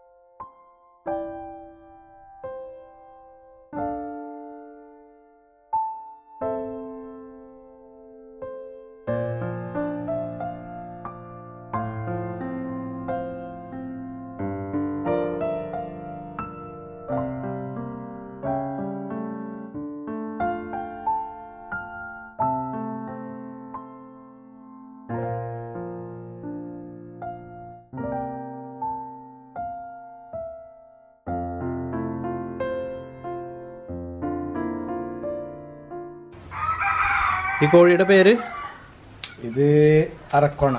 അറക്കോണ. ഇത് ശരിക്കും ഇന്ത്യൻ ബ്രീഡാണോ? അല്ല, ഇത് ബ്രസീലിൻ്റെ ബ്രീഡാണ്. ഞാനിപ്പോൾ ഗൾഫിൽ നിന്ന് വന്നപ്പോൾ മുട്ട ഉണ്ടെന്നങ്ങായിട്ട് വിരിയിച്ചാണ്. ഇതിൻ്റെ ഒരു 4 എണ്ണം കിട്ടി, 3 എണ്ണം ചത്തുപോയി. ഇതേ ഒരെണ്ണം ഉണ്ട്. ഓക്കെ. ഇതിൻ്റെ മുട്ടയുടെ കളറൊക്കെ? ഇതിൻ്റെ പച്ച കളറാണ്. പച്ച കളർ. നമുക്ക് കഴിക്കാൻ പറ്റുന്ന മുട്ടയാണോ? കഴിക്കാൻ പറ്റുമായിരിക്കും, കാരണം കോഴി വർഗത്തിൽപ്പെട്ടാണല്ലോ. പക്ഷെ കോഴി തന്നെയാണ്. കോഴി തന്നെയാണ്. പക്ഷെ കൊത്തിക്കാൻ പോയപ്പോൾ നമ്മുടെ മണ്ണുത്തിലുള്ള ഹരിയേട്ടൻ്റെ ഹാച്ചറി കൊണ്ടുപോയപ്പോൾ ഭയങ്കര പ്രശ്നമുണ്ടായിരുന്നു. അവർ പറഞ്ഞത് മയിൽ മുട്ടയാണ്, മുതൽ മുട്ടയാണ് എന്നൊക്കെ പറഞ്ഞിട്ട് വെക്കാണ്ടിരിക്കാൻ നോക്കി. അപ്പോൾ ഹരിയേട്ടൻ പറയും എന്തായാലും വേണ്ടിയില്ല, ഞങ്ങൾ കൊത്തിച്ചേരാമെന്നും പറഞ്ഞിട്ട് അങ്ങനെ കൊത്തിച്ചിട്ടിയതാണ്. അപ്പോൾ ഇനി മുട്ടയുടെ കളർ മാത്രം പച്ചയാണ്? പച്ചയാണ്. പക്ഷെ കോഴിയാണ്. കോഴിയാണ് ബ്രസീലിൻ്റെ. പക്ഷെ ഇവിടെ നല്ല വിലയൊക്കെ ഉണ്ടെന്ന് പറയുന്നുണ്ട്. പക്ഷെ എന്ന് വെച്ചാൽ ഇതുവരെ അങ്ങനെ ഒരു ഇതിലേക്ക് എനിക്ക് കൊണ്ടുവരാൻ പറ്റിയില്ല. കാരണം വെച്ചാൽ ഒന്നാമത്തെ അസുഖങ്ങൾ കൂടുതൽ വരുന്നു. ഈ ഇപ്പോൾ മുട്ട തന്നെ കൊണ്ടുവന്നിട്ട് ഇപ്പോൾ ഓൾമോസ്റ്റ് ഞാനൊരു 300-350 മുട്ടയോളം കൊണ്ടുവന്നിട്ടുണ്ട്. അതിൽ നമുക്കൊരു 200 കോഴിയോളം കൊത്തി കിട്ടിയാലും ഒരു 50% ചത്തുപോയിട്ടുണ്ട്. കാരണം എനിക്ക് തോന്നുന്നു ഇവിടുത്തെ കാലാവസ്ഥയുടെ ഒരു പ്രശ്നം കൂടി ഇതിലുണ്ട്. പക്ഷെ നാടൻ കോഴിയെല്ലാം പിടിച്ചിട്ടിട്ടുണ്ട്. ഓക്കെ. ഇതിൻ്റെ ഈ കോഴിയുടെ പ്രത്യേകത എന്ന് ശരിക്കും വാലില്ല, വാല് മടങ്ങിയിരിക്കും. വാലില്ല. പിന്നെ ഇവിടെ നിന്ന് കണ്ടില്ല ഒരു പൂട വന്നിരിക്കണുണ്ട, കണ്ട ഈ ചെവിടിൻ്റെ ഇവിടെ കണ്ട ഇങ്ങനെ എഴുതാതെ. പിന്നെ ഈ ഫാൻസികൾ വളർത്തുന്ന ആൾക്കാർക്ക് കൂടുതലായിട്ട് ഇതിനെക്കുറിച്ച് അറിയാം. നമ്മളിപ്പോൾ ഒരെണ്ണം ഉണ്ട്. ഇനിയിപ്പോൾ ഇതിൻ്റെ ജോഡി ആരെങ്കിലും ഉണ്ടെന്ന് വെച്ചാൽ വന്ന് ഞാൻ കൊടുക്കാതിരിക്കില്ല, കാരണം ഒന്നായിട്ട് കിട്ടിയിട്ട് കാര്യമില്ല. ഓക്കെ. ഇത് കുവൈത്തിയാണ്. കുവൈത്തി എന്ന് പറഞ്ഞാൽ കുവൈത്തിയിലെ നാടൻ കോഴിയാണ്. അപ്പോൾ ഇതിൻ്റെ മുട്ട ഞാൻ ദുബായിൽ നിന്ന് കൊണ്ടുവന്നങ്ങായിട്ട് വിരിയിച്ചതാണ്. അത് ആ തൊപ്പികളെ കണ്ടില്ല, കുവൈത്തികളെ മാതിരി കണ്ടില്ല. അധികം ഹൈറ്റ് ഒന്നും വെക്കത്തില്ല, നമ്മുടെ നാടൻ കോഴി സ്റ്റൈലാണ്. ഇത് അടയിരിക്കുന്ന വർഗത്തിൽപ്പെട്ടിട്ടുള്ളതാണ്. അല്ല, അപ്പോൾ കൂടുതൽ ഇങ്ങനത്തെ കോഴികളാണ് ഫാൻസി കോഴികൾ എന്നുള്ള ആ ഒരു ഇതിലാണ്. ഇതിനെ ഞാനിപ്പോൾ ഫാൻസി എന്ന് ഞാൻ പറയില്ല, കാരണം വെച്ചാൽ ഇത് നാടൻ കോഴിയാണ്, അവിടുത്തെ നാടൻ കോഴിയാണ്. അപ്പോൾ ഇതിനെങ്ങനെ ഫാൻസി, പക്ഷേ ഇവിടെ ഒരു കൗതുകമായിട്ടുള്ളത് ഒരു ഫാൻസി ആയിട്ട് നമുക്ക് തോന്നിക്കാം. ഓക്കെ. ഇത് 45 എണ്ണത്തോളം എൻ്റെ ഉണ്ടായിരുന്നു ഈ കോഴി. വെള്ളം കയറിയപ്പോഴെല്ലാം ആ സമയത്ത് ഒരുപാട് നഷ്ടപ്പെട്ടു. അതിൽ ബാക്കി വന്നതാണ് ഏറ്റവും കൂടുതൽ. അപ്പോൾ നമ്മളൊരു വാട്സപ്പ് ഗ്രൂപ്പിൽ ഞാൻ ഈ കോഴിയുടെ ഫോട്ടോ ഇട്ടപ്പോൾ സപ്പോർട്ട് ചെയ്ത ആൾക്കാർക്ക് ഓരോ കുഞ്ഞുങ്ങളെ കൊടുക്കാൻ പറഞ്ഞിട്ടുണ്ടായിരുന്നു. ഇനിയിപ്പോൾ അടുത്ത് വിരിച്ചു കഴിഞ്ഞാൽ അവർക്ക് ഓരോ കുഞ്ഞുങ്ങളെ കൊടുക്കണത് ഫ്രീ ആണോ? ഫ്രീ ആയിട്ട്. ഓക്കെ. അതേപോലെ തന്നെ ഇവിടുത്തെ പഞ്ചായത്തിൽ കോഴികളെ വളർത്താൻ താല്പര്യമുള്ളവർക്കൊക്കെ കോഴികളെ ഇവിടുന്ന് കൊടുക്കാൻ പോകുന്നുണ്ടെന്നൊക്കെ കേട്ടിരുന്നു. അതായത് ഇപ്പം എൻ്റെ ഒരു ദൗത്യം എന്ന് പറയാൻ ഇത്രയും വലിയൊരു കൂട് പണിതിട്ടുണ്ട്, ഇത്രയും പൈസ ഇൻവെസ്റ്റ് ചെയ്തതെന്ന് വെച്ച് കഴിഞ്ഞാൽ ഇപ്പോൾ നാടൻ കോഴികൾ നമ്മുടെ നാട്ടിൽ ശരിക്കും ഇല്ല. ഇപ്പോൾ ഈ BV380 ബ്രോയിലർ കോഴി അങ്ങനത്തെ കോഴികളൊക്കെ ഉള്ളതല്ല. അപ്പം നാടൻ കോഴി നമ്മളെ എൻ്റെ പഞ്ചായത്തിൽ, അതായത് നമ്മളെ പടിയൂർ പഞ്ചായത്തിൽ എല്ലാ വീടുകളിലും നാടൻ കോഴികളെ വളർത്താൻ താല്പര്യം ഉണ്ടെങ്കിൽ തീർച്ചയായിട്ടും ഞാൻ ഇവിടുന്ന് കുഞ്ഞുങ്ങളെ കൊടുക്കാൻ തയ്യാറാണ്. പക്ഷെ അതിന് കഴിവുള്ളവർ പൈസ കൊടുത്ത് മേടിക്കുക, കഴിവില്ലാത്തവർക്ക് ഞാൻ വെറുതെ കൊടുക്കുന്നുണ്ട്. പക്ഷെ എല്ലാവരും ഓരോ മാതിരി അത് വെറുതെ കിട്ടുമെന്നും പറഞ്ഞായിട്ട്, അല്ലെങ്കിൽ കഴിവില്ലാത്തവന് വെറുതെ കിട്ടിയിട്ട് കൊണ്ടുപോയിട്ട് അത് എനിക്ക് വെറുതെ കിട്ടിയാന്നും പറഞ്ഞായിട്ട് അതുകൊണ്ട് കാര്യമില്ല. അപ്പോൾ ഞാനിപ്പോൾ കുഞ്ഞുങ്ങളെ വിരിച്ചിങ്ങായിട്ട് കൊടുക്കുന്നുണ്ട്. ഇപ്പോൾ 100-300 എണ്ണ ആൾക്കാർ ബുക്ക് ചെയ്തിട്ടുണ്ട് നാടൻ കോഴി കുഞ്ഞുങ്ങൾ. ഇപ്പോൾ അതിനനുസരിച്ച് കൊടുക്കാൻ പറ്റുന്നില്ല, മെയിനായിട്ടുള്ള ഈ ചൂടും രോഗങ്ങളും കാര്യങ്ങളൊക്കെ ആയതുകൊണ്ട്. പക്ഷേ എൻ്റെ വലിയൊരു ആഗ്രഹമാണ് നമ്മുടെ പടിയൂർ പഞ്ചായത്തിൽ, എൻ്റെ ഈ പഞ്ചായത്തിൽ എല്ലാ വീടുകളിലും നാടൻ കോഴി വന്നിട്ടുണ്ടെങ്കിൽ പിന്നെ മുട്ടനെ ആശ്രയിക്കേണ്ട ആവശ്യമില്ലല്ലോ. ഈ തമിഴ്നാട്ടിൽ നിന്ന് വരുന്ന മുട്ടയും അതൊന്നും കഴിക്കേണ്ട ആവശ്യമില്ല. എല്ലാ വീട്ടിലൊരു 2 എണ്ണം 3 എണ്ണം വെച്ച് വളർത്തിക്കഴിഞ്ഞാൽ ഇപ്പോൾ 6000 കുടുംബമുണ്ട്. 6000 കുടുംബത്തും ഒരു 3 കോഴി വെച്ച് വളർത്തിയാൽ മതി, ഒരു 4 എണ്ണം മാക്സിമം. അതിനുള്ള തയ്യാറെടുപ്പ് ആരും ചെയ്താൽ തീർച്ചയായും ഞാൻ അതിനുള്ള സപ്പോർട്ട് ചെയ്യാൻ തയ്യാറാണ്. ഇത് ജർമ്മനിയുടെ ഒരു വെറൈറ്റീസാണ്, ലെവൻഡർ എന്ന് പറഞ്ഞിട്ടുള്ളത്. ലെവൻഡർ. ഇതിന് വില ഞാൻ അറിഞ്ഞിടത്തോളം നാട്ടിലൊരു 60,000-ഓളം ഒരു ജോഡിക്ക് വില ഉണ്ടെന്ന് പറയുന്നത്. 60,000 ആണോ 16,000 ആണോ? 60,000 രൂപ. കാരണം ഇന്ത്യയിൽ ആരെങ്കിലും ഇത് ഉണ്ടായിട്ടുള്ള കാണുന്നില്ല, അങ്ങനെയാണ് ഞാൻ അറിഞ്ഞിട്ടുള്ളത്. ഇനിയിപ്പോൾ ആരെങ്കിലും ഉണ്ടെന്ന് അറിയില്ല. പക്ഷെ ഇതിൻ്റെ 12 മുട്ട കൊണ്ടുവന്നതിൽ 4 എണ്ണം വിരിഞ്ഞിട്ട് അതിൽ 3 എണ്ണം ചത്തുപോയി. ലാസ്റ്റ് ഒരു പെട മാത്രമാണ് ഇപ്പോൾ കിട്ടിയത്. ഇതിന് ഇപ്പം അവിടെ നിന്ന് മുട്ട നമ്മൾ പൈസ കൊടുത്ത് വാങ്ങുന്നതാണോ അല്ലെങ്കിൽ വാങ്ങണത്? അപ്പം അവിടെ മുട്ടയ്ക്ക് എന്ത് വില വരുന്നുണ്ട്? മുട്ടയ്ക്ക് ഞാൻ അവിടെ വാങ്ങുന്നത് ഓൾമോസ്റ്റ് ഒരു 30 ദിറംസിനാണ് ഒരു മുട്ട. ഒരു മുട്ടയ്ക്ക് 30 ദിറംസ്. എത്ര രൂപയെന്നുള്ളത്? Dubai dirhams 30. അൻവർ ഭായ്, അപ്പോൾ ഇവിടെ ഇപ്പോൾ കുറേ പല ഇനത്തിലുള്ള, അപ്പോൾ ഞാനൊക്കെ പറഞ്ഞ ശരിക്കും പറഞ്ഞാൽ ഇത് കൂടുതലും എനിക്ക് ഫാൻസി കോഴീനെ പോലെ തോന്നുന്നുണ്ട്. അപ്പോൾ അങ്ങനെയായാലും നാടൻ കോഴി ഇനത്തിലായ കുറേ കോഴികൾ ഇവിടെ ഉണ്ട്. അപ്പോൾ ഇത്രയും കോഴികളെ ഇപ്പോൾ ഇവിടെ വളർത്താൻ തുടങ്ങിയിട്ട് ഇപ്പോൾ എത്ര നാളായിട്ടുണ്ടോ? ഓൾമോസ്റ്റ് ഇപ്പോൾ ഈ കോഴികളൊക്കെ ഇവിടെ എത്തിയിട്ട് ഇപ്പോൾ 1 വർഷത്തിന് താഴെ ആയിട്ടുള്ളൂ. കാരണം ഇപ്പോൾ 4 മാസം പ്രായമുള്ളതുണ്ട്, 6 മാസം പ്രായമുള്ളതുണ്ട്, 1 വർഷം പ്രായമുള്ളതുണ്ട്. അപ്പോൾ ഇത് ഫാൻസി എന്ന് ഞാൻ പറയത്തില്ല, കാരണം വെച്ചാൽ ഓരോ നാടുകളിലെ കോഴികളാണ്. ഇപ്പോൾ കുവൈറ്റിയുടെ നാടൻ കോഴിയാണ്, പിന്നെ മറ്റുള്ളതൊക്കെ നമ്മളിവിടെ നിന്ന് പോയിട്ടുള്ള നാടൻ വർഗത്തിൽപ്പെട്ടിട്ടുള്ളതാണ് UAE-ലും കാര്യങ്ങളൊക്കെ ഉള്ളത്. അപ്പോൾ ഇവിടെ നമ്മൾ ഇപ്പോൾ കിട്ടുന്നില്ല. ഇപ്പോൾ ഒരു നാടൻ കോഴിനെ കിട്ടാന്ന് പറഞ്ഞാൽ വളരെ അപൂർവമാണ് നമുക്ക് കണ്ടു കിട്ടാൻ പറ്റുന്നത്. കാരണം വംശനാശം വന്നു പോയി. പിന്നെ ആരും നാടൻ കോഴി എന്ന് പറയുന്ന ഒരു ഇതിനെ വളർത്തുന്നില്ല. ബ്രോയിലറാണ് എല്ലാവർക്കും മുട്ട വേണ്ടത്, എന്ത് മുട്ട വേണമെന്നില്ല. ഇതെന്ന് പറഞ്ഞിട്ടുണ്ടെങ്കിൽ നാടൻ ഇനത്തിൽപ്പെട്ടത് കൊണ്ടാണ് ഞാൻ കൂടുതൽ ഇതിനെ വളർത്തുന്നത്. ഇപ്പോൾ ഈ ഇവിടെ വളർത്തുന്ന എല്ലാ കോഴികളുടെയും മുട്ടയും ഇതേപോലെ ഗൾഫിൽ നിന്ന് കൊണ്ടുവന്ന് വളർത്തുന്നതാണോ അല്ലെങ്കിൽ ഇവിടെ നിന്നുള്ള? 95% ഞാൻ അവിടെ നിന്ന് കൊണ്ടുവന്ന് വിരിയിച്ച മുട്ടകളാണ്. പിന്നെ ഒരു 5% ഇവിടെ നിന്ന് മേടിച്ചിട്ടുള്ള നമ്മളെ സുഹൃത്തുക്കളിൽ നിന്ന് മേടിച്ചിട്ടുള്ള 2-3 നാടൻ കോഴികളുണ്ട്. ഓക്കെ. ഇനി ഇപ്പോൾ ഇവിടെ ഇപ്പോൾ ഇത്രയും കോഴികളെ വളർത്തിയിട്ട് ഇതിൻ്റെ മുട്ട, ഇതിൽ കുറേ കോഴികൾ മുട്ട ഇടുന്നുണ്ടാവും. ഈ മുട്ട ഇപ്പോൾ എന്താ ചെയ്തുകൊണ്ടിരിക്കുന്നത്? മുട്ട ഇപ്പോൾ തൽക്കാലം ഞാനിപ്പോൾ നമ്മളെ ആവശ്യത്തിന് ഉപയോഗിക്കുന്നുണ്ട്. ഇപ്പം ഞാൻ വിരിയിക്കാൻ തുടങ്ങിയിട്ടുണ്ട്. കാരണം വെച്ചാൽ കുഞ്ഞുങ്ങൾക്ക് ഒരുപാട് റിക്വസ്റ്റ് ഉണ്ട്.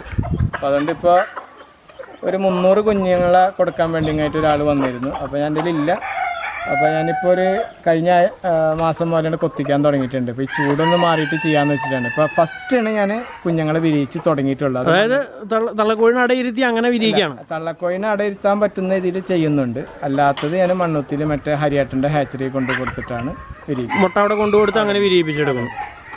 ഇവിടേക്ക് വന്നിട്ടുണ്ടെങ്കിൽ ഇവിടെ കാണുന്ന കാഴ്ച എന്ന് പറഞ്ഞിട്ടുണ്ടെങ്കിൽ അതൊരു ശരിക്കും മനസ്സിന് ഒരു കുളിർമ നൽകുന്ന ഒരു കാഴ്ച തന്നെയാണ്. കാരണം നമ്മൾ പലരും ഫാൻസി കോഴികളാന്ന് പറഞ്ഞ് കൂട്ടിലൊക്കെ ഇട്ട് അടച്ചു ഇട്ട് വളർത്തുന്ന പല കോഴികളും ഇവിടെ നാടൻ കോഴികളുടെ കൂടെ കോടി, അതായത് നമ്മുടെ അൻവർ ഭായി പറയുന്നത് ഇതെല്ലാം ഓരോ രാജ്യത്തെ നാടൻ കോഴിയാണെന്നുള്ള ആ രീതിയിൽ തന്നെ ഇവിടെ അഴിച്ചു വിട്ടാണ് കൂടുതൽ കോഴികളും വളർത്തുന്നത്. കൂട്ടിലിട്ടാണ് വളർത്തുന്നതെങ്കിലും നിശ്ചിത സമയങ്ങളിൽ അവരെല്ലാവരും പുറത്തേക്ക് അഴിച്ചു വിട്ട് അവരൊക്കെ ഇവിടെ ഓടി നടക്കുന്ന കാഴ്ച അത് ശരിക്കും നേരിട്ട് വന്ന് കാണേണ്ട ഒരു കാഴ്ചയാണ്. ഇതേപോലെ ക്യാമറയിൽ കൂടെ നമുക്കത് പകർത്തിയെടുക്കാൻ പറ്റില്ല. ഇതിപ്പോൾ എൻ്റെ വീട്ടിലുള്ള നമ്മളെല്ലാവരും വീട്ടിലുള്ള മാതിരത്തൊരു തൊഴുത്താണ്. ഇത് മുന്നിപ്പോൾ ഓൾമോസ്റ്റ് ഒരു 20 വർഷം പഴക്കമുണ്ട് ഈ തൊഴുത്തിന്. അപ്പോൾ ഞാൻ ഫാം തുടങ്ങുന്നതിന് മുമ്പായിട്ട് കൊണ്ടു നിർത്തിയിട്ടുള്ള പശുക്കളാണ്. കാരണം വെച്ചാൽ ഇവരിൽ നിന്നും ഒരുപാട് നമുക്ക് എന്താണ് അസുഖങ്ങൾ കാര്യങ്ങളൊക്കെ എന്താണ് വരാൻ ചാൻസ് ഉള്ളത് അതിനെക്കൊണ്ട് മാത്രമാണ് ഇപ്പോൾ ഇവിടെ നിർത്തിയിട്ടുള്ളത്. പക്ഷേ ഇവിടെ ഇപ്പോൾ ഈ പശുവിനെ ഉള്ളതുകൊണ്ട് നമുക്കൊരു ഗുണം എന്ന് വെച്ചാൽ ഇപ്പോൾ ഇതിനുള്ള നെഗറ്റീവും പോസിറ്റീവും ഞാൻ മനസ്സിലാക്കി. ഡയറി ഫാമിലേക്ക് കടക്കുന്നതിന് മുമ്പുള്ള നെഗറ്റീവും പോസിറ്റീവും ഞാൻ മനസ്സിലാക്കിയെന്ന് വെച്ചാൽ ഇപ്പോൾ നമുക്ക് പ്രസവം കഴിഞ്ഞിട്ട് 3 മാസം കഴിഞ്ഞിട്ടുണ്ടെങ്കിൽ കുത്തി വെച്ചാൽ ചെന പിടിച്ചിരിക്കണം. അതാണ് ഒരു കർഷകന് കിട്ടുന്ന ഏറ്റവും വലിയൊരു ബോണസ്. പക്ഷെ ഇപ്പോൾ അത് നടക്കുന്നില്ല. ഇപ്പോൾ 4, 5, 6 പ്രാവശ്യം കുത്തിവെച്ചാൽ മാത്രമാണ് ചെന പിടിക്കുന്നത്. അതിന് മെയിൻ കാരണം വെച്ചാൽ ഡിലേ ആണ്. നമ്മൾ അതോറിറ്റിയിൽ നിന്ന് കിട്ടുന്ന ഡിലേ കൊണ്ടാണ് അത് സംഭവിക്കുന്നത്. അപ്പോൾ അതിനൊരു പരിഹാരം എന്ന നിലയ്ക്ക് ഞാനിപ്പോൾ പ്രൈവറ്റ് ആയിട്ട് ഇൻസ്ട്രുമെൻറ്റേഷൻ പഠിക്കാനായിട്ട് പോകാൻ താല്പര്യമുണ്ട്. ഇപ്പോൾ അടുത്ത മാസം അതിനൊരു കോയമ്പത്തൂർ ഒരു ക്ലാസ് തുടങ്ങുന്നുണ്ട് NTA-യുടെ. അപ്പോൾ അത് ഞാൻ പഠിച്ചിങ്ങായിട്ട്, കാരണം വെച്ചാൽ നമ്മൾ എപ്പോഴും മറ്റുള്ളവരെ ആശ്രയിച്ച് നിൽക്കുന്നതിനേക്കാളും നല്ലത് എൻ്റെ അഭിപ്രായത്തിൽ നമുക്ക് സെൽഫായിട്ട് ചെയ്യാൻ പറ്റുമെങ്കിൽ ഏറ്റവും ഉത്തമം അതാണ്. അപ്പോൾ ഡയറി ഫാമിലേക്ക് ഇറങ്ങുന്ന ആളുകളുണ്ടെങ്കിൽ പോലും ഇങ്ങനത്തെ തുടങ്ങുന്നതിന് മുമ്പായിട്ട് വീട്ടിൽ 1, 2 പശുക്കളെ മേടിച്ച് വീട്ടുകാരുടെ സപ്പോർട്ടുണ്ടോ, വീട്ടുകാരെന്താണ് ഇതിനെക്കുറിച്ചുമായിട്ട് നമുക്ക് തരുന്ന സപ്പോർട്ടുകൾ, അല്ലെങ്കിൽ ഇതിന് വരുന്ന രോഗങ്ങൾ എന്താണ്, നമ്മൾക്ക് എങ്ങനെ ലാഭത്തിലേക്ക് കൊണ്ടുപോകാൻ പറ്റും. അപ്പോൾ ഇപ്പോൾ ഞാനിപ്പോൾ 2-2.5 വർഷത്തോളം ഇപ്പോൾ ഈ പശുക്കളെ വീണ്ടും കൊണ്ടുവന്നിട്ട് അപ്പോൾ എനിക്ക് മനസ്സിലായി എന്തെല്ലാം പ്രശ്നങ്ങളാണ് ഇനി വരാൻ പോകുന്നത്. അപ്പോൾ ഞാൻ കണ്ടതിൽ ഏറ്റവും വലിയ പ്രശ്നം വരാമെന്ന് മുന്നിൽ കണ്ടിട്ടുള്ളത് പ്രസവം കഴിഞ്ഞ് 3 മാസം കഴിഞ്ഞ് ചെന ഉണ്ടായിരിക്കുക, ചെന പിടിക്കണം. അതാണ് ഒരു കർഷകന് കിട്ടുന്ന ബോണസ് ഞാൻ പറഞ്ഞ മാതിരി. പക്ഷെ അത് നമുക്ക് കിട്ടുന്നില്ല. അതിനൊരു നമ്മൾ കണ്ടുവെക്കണം. രാവിലെ വിളിച്ചു കഴിഞ്ഞിട്ടുണ്ടെങ്കിൽ ഡോക്ടർമാരെത്താൻ പറ്റുന്ന മേഖലയാണെന്ന് വെച്ചാൽ അത് കുഴപ്പമില്ല. പക്ഷേ ഇവിടുത്തെ കാര്യങ്ങളെന്ന് വെച്ചാൽ 4-5 പ്രാവശ്യം കുത്തിവെച്ചാൽ മാത്രമാണ് ഇപ്പോൾ ചെന പിടിക്കുന്നത്. ഇപ്പോൾ ഈ പശുക്കളപ്പോൾ ഇത്രയും ഇപ്പോൾ ഇവിടെ മൊത്തം 3 പശുവുണ്ട്. ഇവിടെ ഇപ്പോൾ 3 പശുണ്ട്. അതിൽ ഒരെണ്ണം കാസർഗോഡ് കുള്ളനാണ്. അതും ഞാൻ കാസർഗോഡ് നിന്ന് തന്നെ കൊണ്ടുവന്നാണ് കേട്ടോ, നാട്ടിൽ നിന്ന് വാങ്ങിച്ചതല്ല. കാസർഗോഡ് പോയി കൊണ്ടു? കാസർഗോഡ് നിന്ന് നമ്മളൊരു സുഹൃത്തിനെ വിളിച്ചു പറഞ്ഞിട്ട് അവങ്ങോട്ട് വണ്ടിയിൽ കൊടുത്തയച്ചതാണ്. ഓക്കെ. ഒരു 9,000 രൂപയോളം വില വന്നിരുന്നു. 1-1.5 വയസ്സ് അങ്ങോട്ട് പ്രായം ഉണ്ടായിരുന്നുള്ളൂ.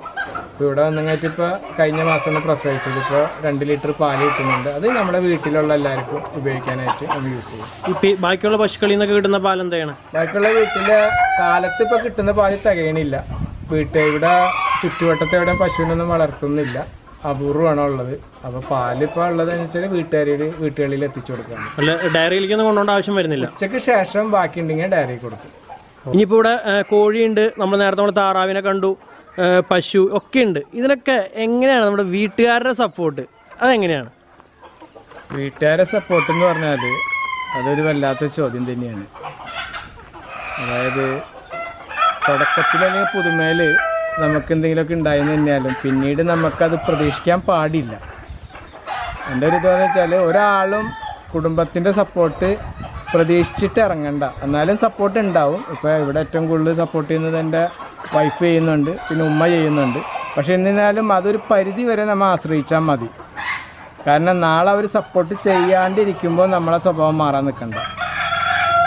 ഒരു പരിധി വരെ അവരെ സപ്പോർട്ട് നമുക്ക് കിട്ടുമെന്ന് മനസ്സിലാക്കാം. അല്ലാണ്ട് കൂടുതലായിട്ട് നമ്മൾ അവരെ ഒന്നും ആഗ്രഹിക്കേണ്ട. ഓക്കെ. അപ്പോൾ അവരുടെ നിന്നും ഒരു സഹകരണം കിട്ടിയാൽ നല്ലത്. ഇപ്പോഴത്തെ അവസ്ഥയിൽ എങ്ങനെയാണ് അൻവർ ഭായിയുടെ ഒരു 50-50 പകുതിയോളം കിട്ടുന്നുണ്ട്? ഉണ്ട്. അപ്പോൾ നമ്മുടെ അൻവർ ഭായിയുടെ ഫാമും കാര്യങ്ങളൊക്കെ നിങ്ങൾ എല്ലാവരും കണ്ടുകാണെന്ന് വിചാരിക്കുന്നു. താറാവ് വളർത്തലിനെ കുറിച്ച് ഡീറ്റെയിൽ ആയിട്ടുള്ള ക്ലാസ്സുകൾ നമുക്ക് കിട്ടി. കൂടാതെ പശു, നാടൻ കോഴി എല്ലാവരും നമ്മുടെ അൻവർ ഭായിയുടെ നിങ്ങൾ എല്ലാവരും കണ്ടുകാണെന്ന് വിചാരിക്കുന്നു. അപ്പോൾ നിങ്ങൾ ഇപ്പോൾ ഒരു പ്രവാസിയാണെങ്കിലും അല്ലെങ്കിൽ ഇപ്പോൾ ഒരു സാധാരണക്കാരനാണെങ്കിലും നിങ്ങളൊരു പുതിയ ഫാമൊക്കെ തുടങ്ങാൻ ഉദ്ദേശിക്കുന്നുണ്ടെങ്കിൽ അതിൽ വന്നേക്കാവുന്ന പാകപ്പിഴകൾ ഒട്ടുമിക്ക എല്ലാ കാര്യങ്ങളും മനസ്സിലാക്കിയ ഒരാൾ തന്നെയാണ് നമ്മുടെ അൻവർ ഭായ്. അത് നിങ്ങൾക്ക് വീഡിയോ കണ്ടപ്പോൾ മനസ്സിലായി കാണുമെന്ന് വിചാരിക്കുന്നു. അപ്പോൾ ഇതിൽ ഒളിഞ്ഞിരിക്കുന്ന പല ചതിക്കുഴികളുണ്ട്. വിലയുടെ കാര്യത്തിലായാലും സാധനങ്ങളുടെ കാര്യത്തിലായാലും. ഇപ്പോൾ തന്നെ അദ്ദേഹം പറഞ്ഞല്ലോ ഇതിന് മുമ്പ്, നമുക്ക് ആക്രിക്കടയിൽ 50 രൂപയ്ക്ക് കിട്ടുന്ന ഒരു സാധനം നമ്മൾ പുറത്തുനിന്ന് നമ്മൾ ചിലപ്പോൾ 500 കൊടുത്ത് ചിലപ്പോൾ മേടിച്ചാണ് ഓരോന്നും ചെയ്യുന്നത്. അപ്പോൾ ഇങ്ങനത്തെ ശ്രദ്ധിക്കേണ്ട പല കാര്യങ്ങളെ കുറിച്ചുള്ള കാര്യങ്ങൾ നമ്മുടെ അൻവർ ഭായിയുടെ കയ്യിൽ നമുക്ക് ഇനിയും കേൾക്കാനുണ്ട്. എല്ലാവരും നമുക്കൊരു വീഡിയോ കൂടെ ഉൾക്കൊള്ളിക്കാൻ സാധിക്കുന്നതല്ല. അപ്പോൾ നിങ്ങളൊരു ഫാമൊക്കെ തുടങ്ങാൻ ഉദ്ദേശിക്കുന്നുണ്ടെങ്കിൽ നിങ്ങൾക്കും നമ്മുടെ അൻവർ ഭായിനെ കോൺടാക്ട് ചെയ്താൽ അദ്ദേഹത്തിന് അറിയുന്ന കാര്യങ്ങളെല്ലാം അദ്ദേഹം ഷെയർ ചെയ്യാനായിട്ട് തയ്യാറാണ്. തികച്ചും സൗജന്യമാണ്, പൈസ ഒന്നും വാങ്ങിയിട്ടല്ല. പ്രത്യേകിച്ച് പ്രവാസികളോട്, നിങ്ങൾ പ്രവാസികളാണ്, നാട്ടിൽ വന്നൊരു ഫാമൊക്കെ തുടങ്ങുന്നുണ്ടെങ്കിൽ ഇവിടെ അൻവർ ഭായിയുടെ ഫാം വന്ന് കാണാനുള്ള എല്ലാ സൗകര്യം അൻവർ ഭായ് ചെയ്തു തരുന്നുണ്ട്. അതിന് നിങ്ങൾ വേറെ പൈസ മുടക്കി ഒന്നും ചെയ്യണ്ട. അൻവർ ഭായിനെ ഒന്ന് കോൺടാക്ട് ചെയ്താൽ മാത്രം മതി. അൻവർ ഭായ് അതിനുള്ള സഹായങ്ങളെല്ലാം ചെയ്തു തരും. അപ്പോൾ വീഡിയോ നിങ്ങൾക്ക് ഇഷ്ടപ്പെട്ടിട്ടുണ്ടെങ്കിൽ വീഡിയോ മറ്റുള്ളവരിലേക്ക് എത്തിക്കാം. എല്ലാവരും അറിയട്ടെ. കാരണം എന്താ വെച്ചാൽ നിങ്ങൾ അറിഞ്ഞ അറിവ് എന്താണോ അത് മറ്റുള്ളവരിലേക്ക് എത്തിക്കാൻ മാക്സിമം എല്ലാവരും ശ്രദ്ധിക്കുക. വീഡിയോ ഇഷ്ടപ്പെട്ടാൽ ലൈക്ക് ചെയ്യുക. നിങ്ങളുടെ അഭിപ്രായങ്ങൾ എന്തായാലും അത് കമൻറ്റ് വഴി രേഖപ്പെടുത്താം. അൻവർ ഭായിനെ കോൺടാക്ട് ചെയ്യാനുള്ള നമ്പർ വീഡിയോൻ്റെ അടിയിൽ പല ഭാഗങ്ങളായിട്ട് ഞാൻ കാണിക്കുന്നുണ്ട്. ആവശ്യമുണ്ടെങ്കിൽ നിങ്ങൾക്ക് അൻവർ ഭായിനെ കോൺടാക്റ്റും ചെയ്യാം. വേറെ വീഡിയോ ആയിട്ട് കാണാം. Bye bye.